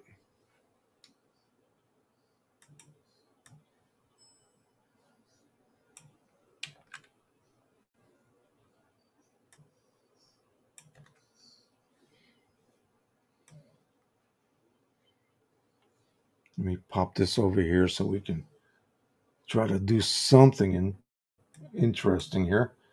I recently, if you guys saw my slideshow that I did, because somebody wanted to know about how did I get to, where I'm at now, like in my childhood, what was my history as far as photography went. And I did a slideshow. I posted a bunch of pictures during my, early years and in the army, and then family, and then so on. Just my whole life and how I got to the point where I'm doing this now on YouTube. So let's just open up.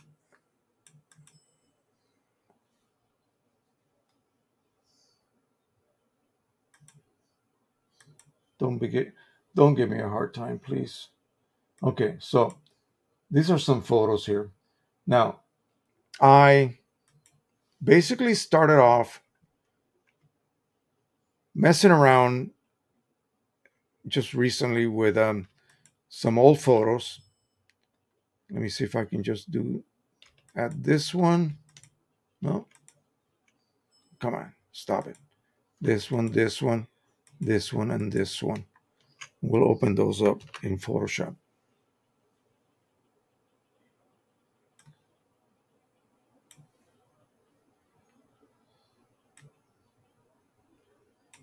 So this is the actual scan. You can see this is a kind of a texture paper. The original, there's a nice little crack right there, and so on. My dad had a crooked eye, as you can see, and I fixed that using AI. But yeah, well,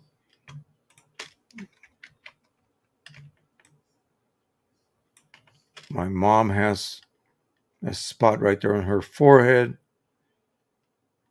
Anyway, so this was originally, black and white. You can see the edges of the photo there. So I scanned it. There's some scuff marks there. Yeah, just awful.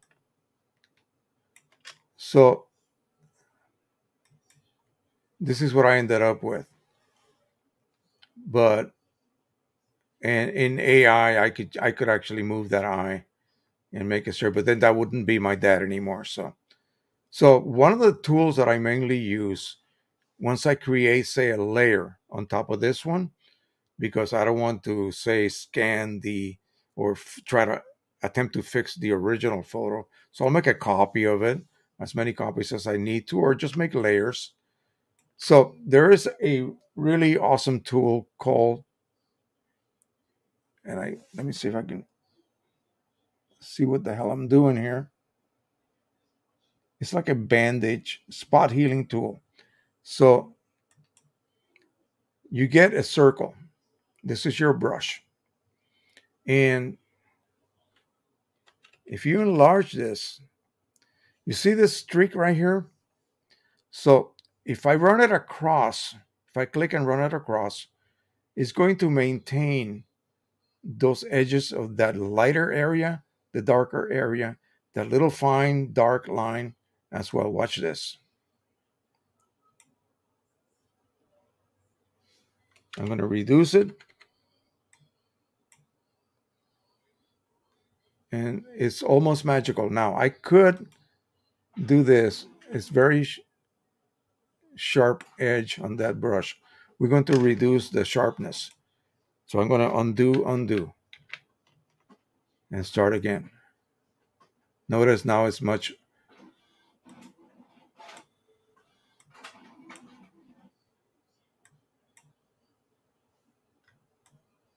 Sometimes it works perfectly and sometimes it doesn't, but at least you can see now the band is almost gone. I could adjust the diameter, make it more selective, like so. So I can copy. You notice if I want to keep, I could crop that out. But if I want to keep it, what I will use is the clone tool. Now I will increase my brush and I'm going to sample something from here. I'm going to click Alt, sample that, and then move it and just clone. There you go, gone.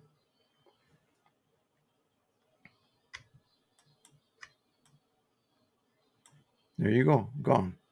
Now, the spot healing tool basically will do that for you sort of magically.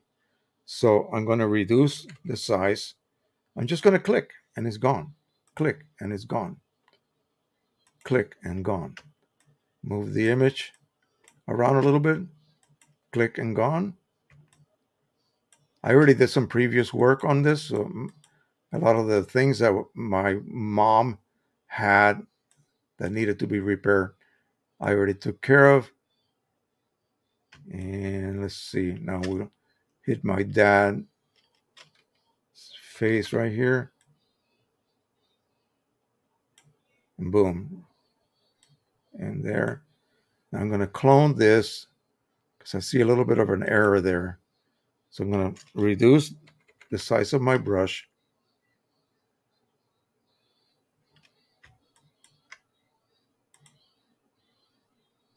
And there you go.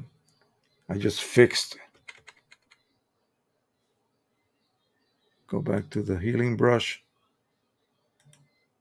So again, you're getting issues with that texture of that original really bad quality photograph. Bad quality because it was damaged.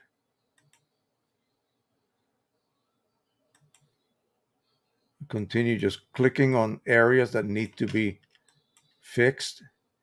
If you have something long, you can just drag across like that. And you can do this as long as you wish, depending on your patience.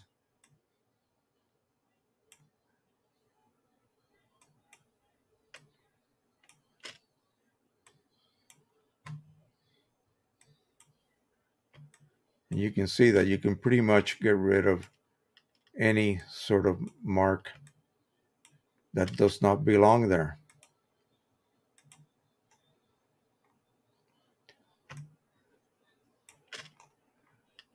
So here we have a wide area once again. Now, this might be better to be, done with a clone brush. So we'll just click that. And what I normally do is, since this area here is the same density pretty much as this one, it's just here. There seems to be, I think this is just a stain or a streak. I'm just going to go ahead and sample this area here. Then I'm going to reduce the opacity to like half. And I'm just going to draw over it.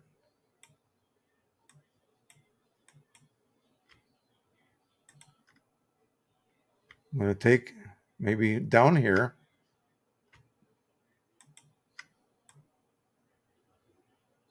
Just follow that line. You see how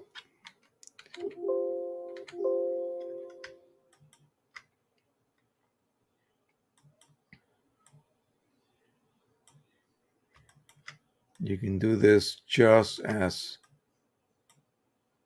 careful as you can. So we don't, I'll do here, let me see here, and then come down and just draw right there.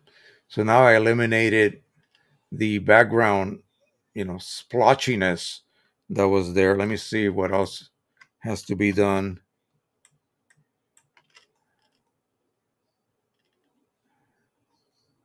So now the only other thing I would do, let me just get rid of this. For any little spots, you just use this spot healing tool, like so. Now, this corner and this corner is a little bit lighter than it should be. So this is where the dodging and burning in tool comes in. So you can go ahead and set the level. So let it just do shadows or midtones or highlights, and you set up a percentage of how much do you want to really apply. You can see it very gradually darkening these areas here. I'm just going to do those highlights there. See, this is way too bright, very uneven. This is what you did in the darkroom with your, basically your hands. Let me do this spot healing tool. Boom. This is some of the most boring work you will ever encounter. It's the type of work that will save. Do I have the right tool picked? I don't think I did. There we go. Enlarge. Oh, there you go. And I think that will do it. So I got rid of all of the junk that was affecting that print. So we go from, oh, I closed it. Sorry. Let me open it again.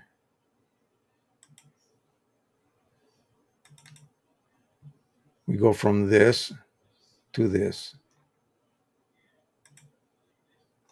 Look at that. All of that is gone. And yeah, I could apply a sepia tone if I wish to this, but I think we'll leave it as that. And this can now be printed and it will work, produce a very nice result. It'll still have that original so-called texture that paper had. So that is that. Big difference.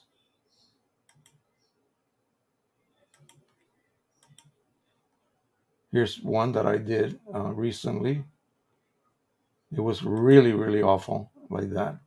You can see the edges. Oh my gosh. So when you have a tint, or in other words, maybe the original print was sepia tone, and you scan it, and this area here should be white, but you can immediately see that it's not at all white. Just decolorize it right away, turn it into a black and white, and then proceed to fix it after that. Now this can still use some work. I mean, I'm not fully done with it yet. But anyway, that is what you can do. And you could take some pretty dramatically, really messed up images or prints and scan them. And then just make sure you make a copy of it before you begin to play around. Okay. Otherwise, you may do something wrong to the original scan. You'll have to rescan it again. So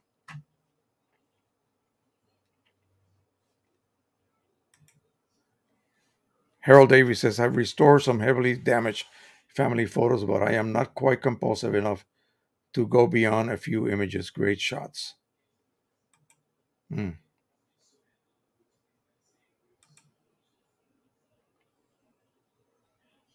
Okay, let me go back to you.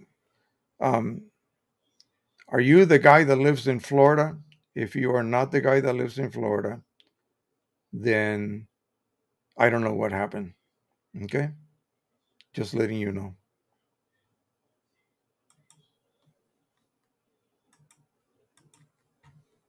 So let's go ahead and print something. So we have topped off the printer. We're going to go ahead and do a nozzle check before we begin to do anything. We're going to print one of those new images I just got emailed by Harold.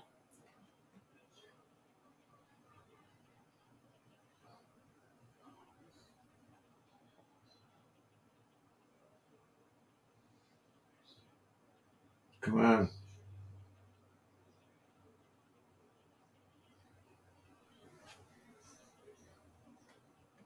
Print a pattern to check if the print bed requires cleaning. I'm trying to.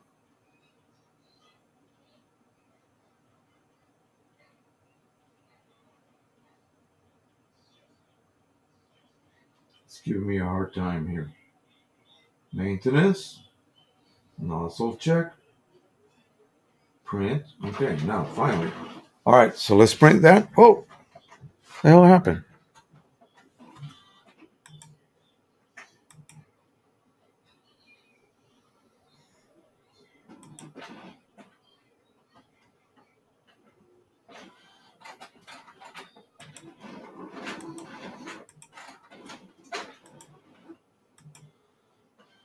I got disconnected. It went to my other little built-in camera, which is garbage. Is everybody back? Can everybody see me? Yeah, it seems the video is gone. Now it should be back. All right, so can you hear me?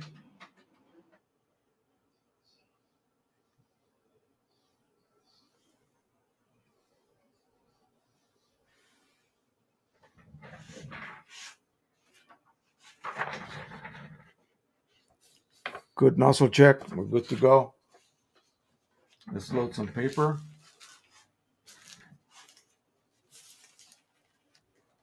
And this is the paper that I discovered from Staples. Dual-sided. We'll just use the single side this time. So I'm going to open up QIMAGE. I think we're going to be done. No longer need this.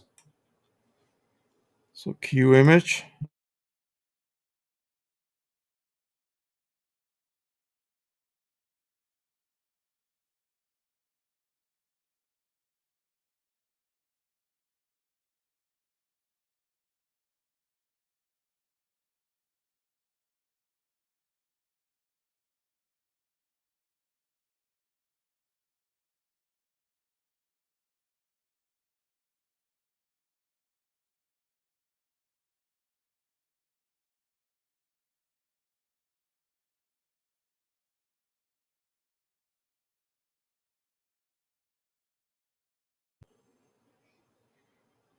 I don't know why it keeps getting muted, automatically muting itself. Today's not my day. All right, let's open up QIMAGE.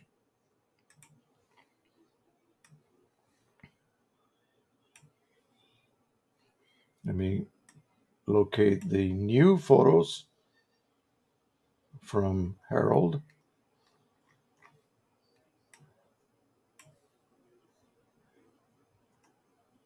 Desktop.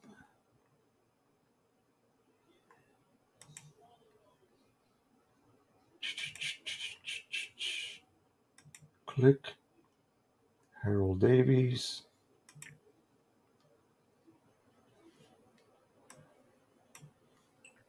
So this is a good one here. Let me show you that right here. This I just got this one from him. We'll go ahead and print that. So what we'll have to do is we got to recall the settings that I use for that particular paper. Okay. So to do so, I already have it saved. Click on the date. We're looking for Canon matte. Here we go. EPSON EcoTank 8550 Canon Photo Matte.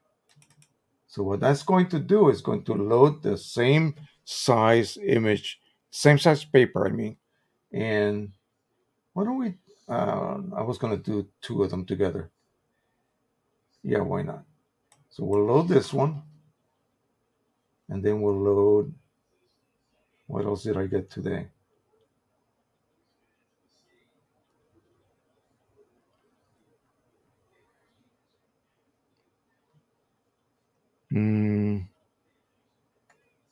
This one here. So we'll just load those two. We'll see how they print. It should be fantastic. So we're not going to do any kind of adjustment. Maybe I'll move this up a little bit. You can do that. Did you notice what I just did?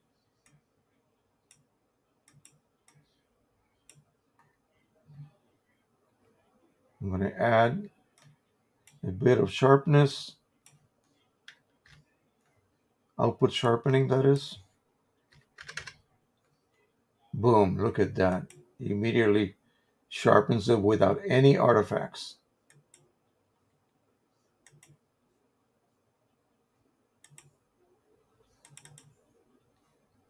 Same thing with this one.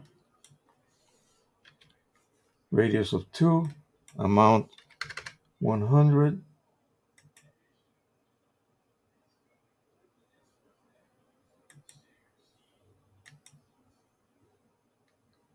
We'll move this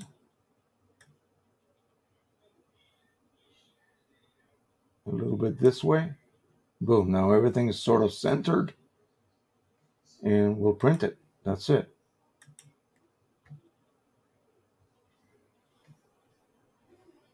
It's going to go ahead and load, and once it's loaded, it will go ding dong, and then we can come back and check it out. Should be perfectly fine. Then once that is done, I have other paper loaded, so maybe we'll do one full one, 75%, 89, 95, 100. Okay, that's printing now. Minimize that. Right click, remove all. We'll do full. So for full, I'm going to go ahead and set up a border. Specify one dimensional border. Number 3 choice. And we'll type in 0.5. Half-inch border all around. And let's see what we have here.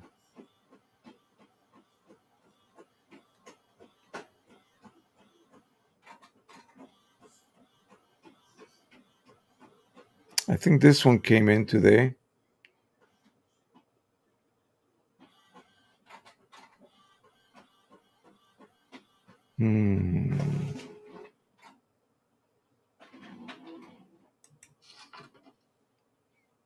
There, but that's being cropped. So we're going to go ahead and choose not to crop it. Select, turn that off, double click.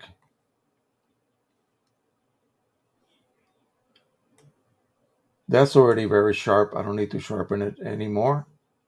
So we're going to get out and print it. Boom. Now this is automatically set to the correct ICC profile, the one that I created for that paper combination, which happens to be perfectly also for the paper from Staples, the matte paper from Staples that we are using, the dual-sided paper.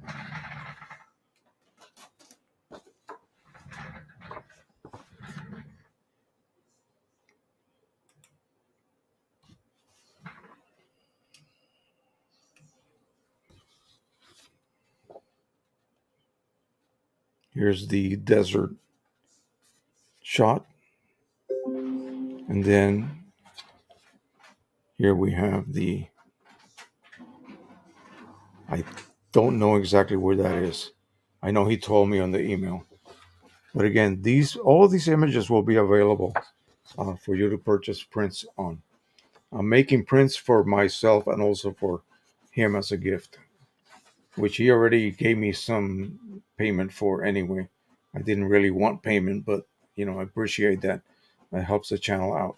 All right, so let's go ahead and let me see. What are we going to do here? I don't know what was causing the audio and video to just leave. It happened once before, and that was really annoying.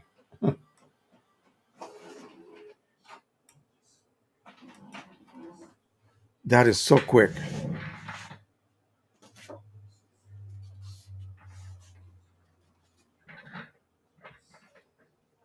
And we're looking for, many folks have complained about like marks from rollers and that type of thing, maybe transfer mechanisms, travel mechanisms, paper feed. But again, I don't see anything in, as we did last time when we printed on the other side. Let's print something on the other side. So this was in this orientation, I believe. I shouldn't have done that, but we're just going to go ahead and rotate it and print. We'll see what happens, because you really should have that print dry fully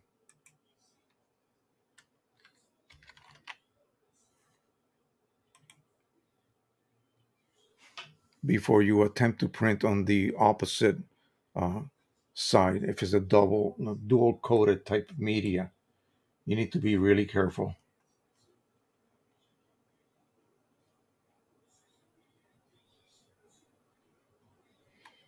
Let me see. This is the, what did we just do? Okay.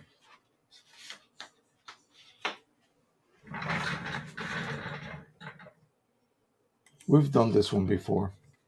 We did that on a smaller. I think I did that last week. Let's go ahead and print that one just to see if we get any roller marks.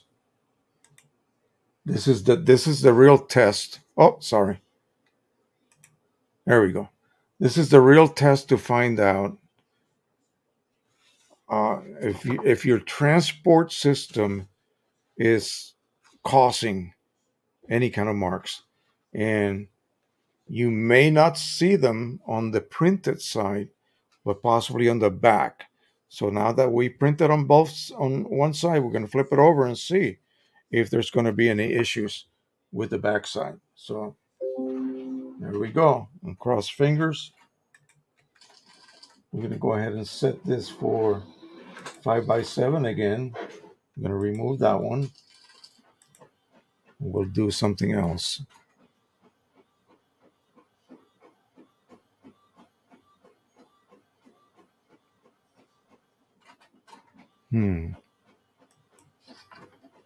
Did we do that one? No, let's do this one. And, or did we? No, we didn't. Now I don't remember which one. Oh, here's the black and white version of that photo. We'll do both of them.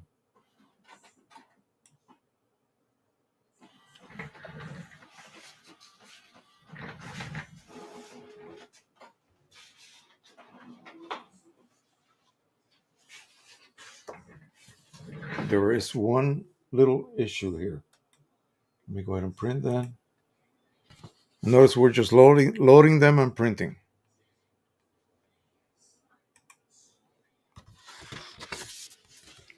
You see that little, I don't know if you can see a little kink right here. There you go. You should be able to see that. So that happened when I flipped it over. So it seems that maybe it just got caught in there. something almost unnoticeable, but it's there. But as far as any kind of roller marks or any kind of artifacts, any blotches or transferring of ink that the rollers picked up on, is just not there. So there's been a lot of complaints about this particular model printing leaving marks, and I have yet to experience that. So maybe I'm just lucky. Who knows?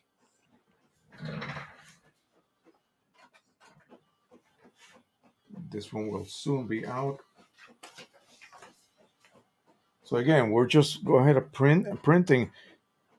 Once you get the settings that work, and we found out last week that this printer works perfectly well with that weird paper, dual-sided paper from Staples. And I'm using the same settings I was using for the Canon Pro, whatever it's called, matte paper, custom profile for the Canon paper, which seems to be working perfectly. Lucky? Maybe. Maybe we're just lucky.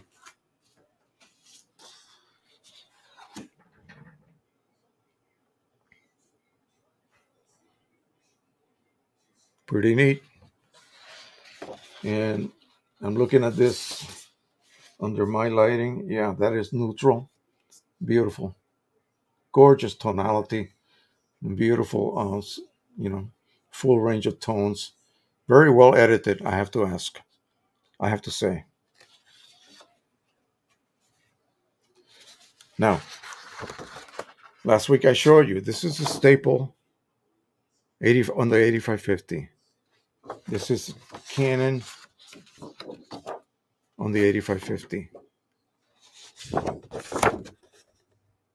So this combination seems to be working just fine.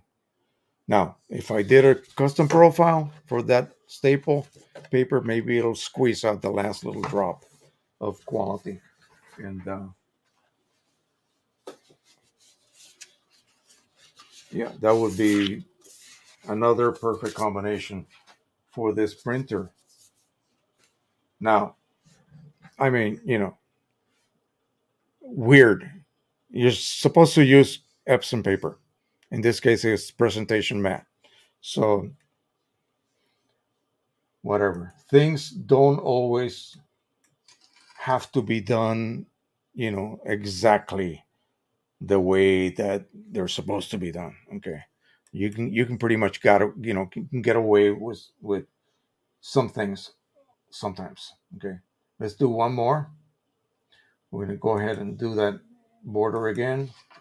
And we'll remove this. And let's see. We have some of our photos here. I like this one because it's edited in a HDR type mode. We'll print that one. No, I don't want to print that one unless I crop that silly border. I used to do that all the time.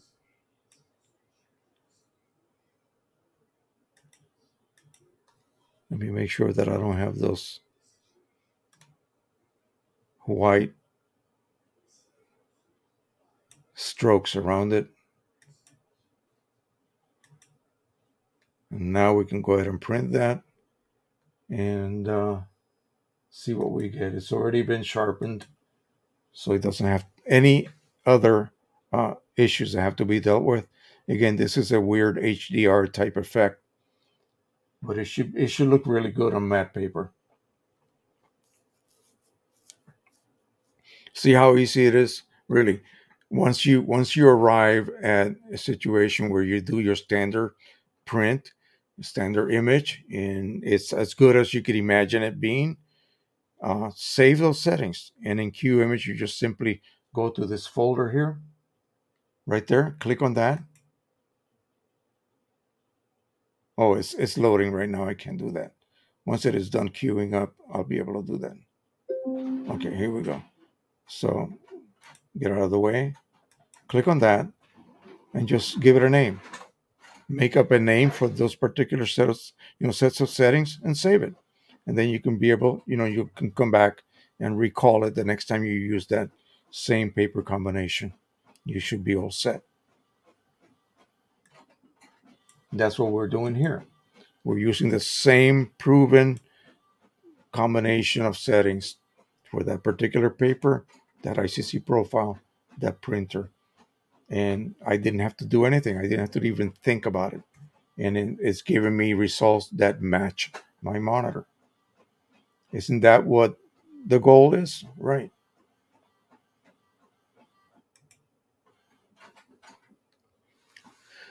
Do you have a recommended troubleshooting guide for Canon printers? I've been following the official utility instructions, trying to fix my Pro-1000, and I've run into a wall. What are you trying to fix? This originally, um, yeah. So they're not very helpful.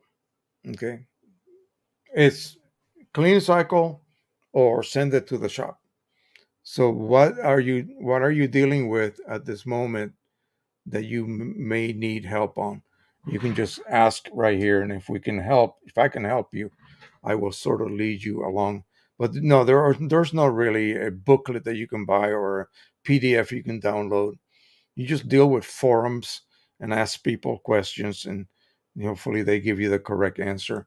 What specifically are you dealing with right now?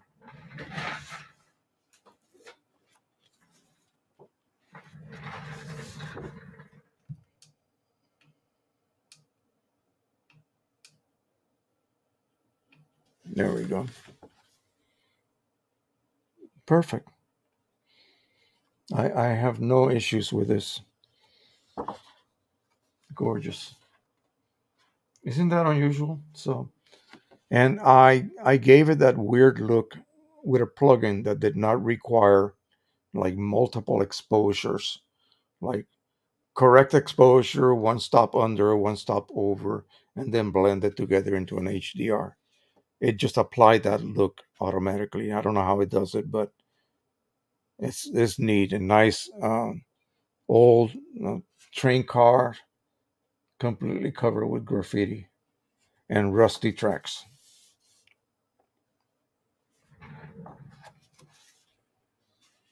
So please go ahead and let's talk about what you would like to discuss, Nicholas. If it's just something in general, like if you need, a way to find out how to deal with multiple types of issues, I don't know of anything that's available out there, because especially not from Canon or not from Epson. Um, they Again, it's like looking up error codes. The fixes are all very vague and almost ridiculous. Restart your printer, you know. Sure, but that doesn't really fix the issue. Okay, I was able to successfully print some images. Though it looked like excess ink had pooled and then created a streak on the image after it came out of the printer. So, what I'm going to ask you first is, what paper did you print on? Okay. Especially if you are not using Canon paper. So usually what will happen, say for instance, that paper, the other print that you saw that said Canon, that was printed on Canon, uh, this this stuff right here. Okay. Now, on a Canon printer, there is a setting for that paper, and it determines the thickness of the paper. So how much gap between the print head's nozzle plate and the paper surface. There is an optimal gap that is determined by how far away from the surface of the paper the ink drops are sprayed. That has to be maintained. And the way it maintains that, because different papers have different thicknesses, is through that media configuration. They have done that for us. But when I use some other matte paper, it could be thick. It could be a paper that will become wet looking in the deep shadows because the ink density required by the original paper is much higher than the ink density required by this different brand matte paper. But they tell me to use that particular paper choice, you see. So there's a discrepancy. Um, if you, I assume that the so-called ink pooling occurs in the darker areas. Now, if you are using a paper that's completely incompatible, it will produce what's called puddling. Well, you literally will see droplets. It's like if you had an oily surface of anything and you applied, say, spray some water, you will see water drops. It will not be smooth. It'll just be water drops because the paper surface actually repels the ink. It was Canon paper. I also did not set a specific profile. Profile has nothing to do with that. Profile is about color rendition. Okay. The profile doesn't has nothing to do with the physical requirements or characteristics of the paper. The media configuration, in other words, the name that you see on your menu, that's what determines whether the correct settings, gap amount, density, okay? And it can be linked to a profile, but really the profile is all about color rendition, not about the physical characteristics. So you may be using the term incorrectly. Profile is not the paper choice. Okay, that is the media configuration. So it was not Canon paper. So there you go. Yeah. So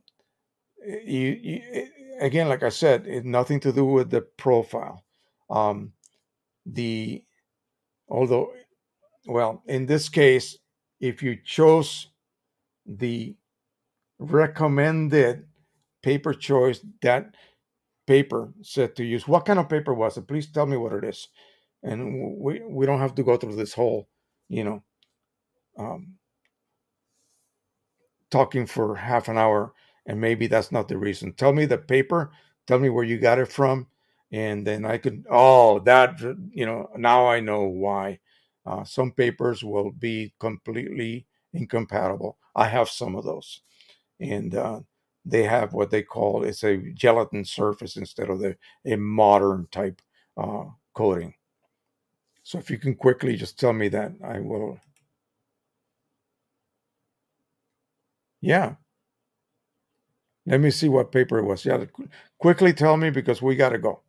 I got warned last week that I was nearing my limit on broadcast hours.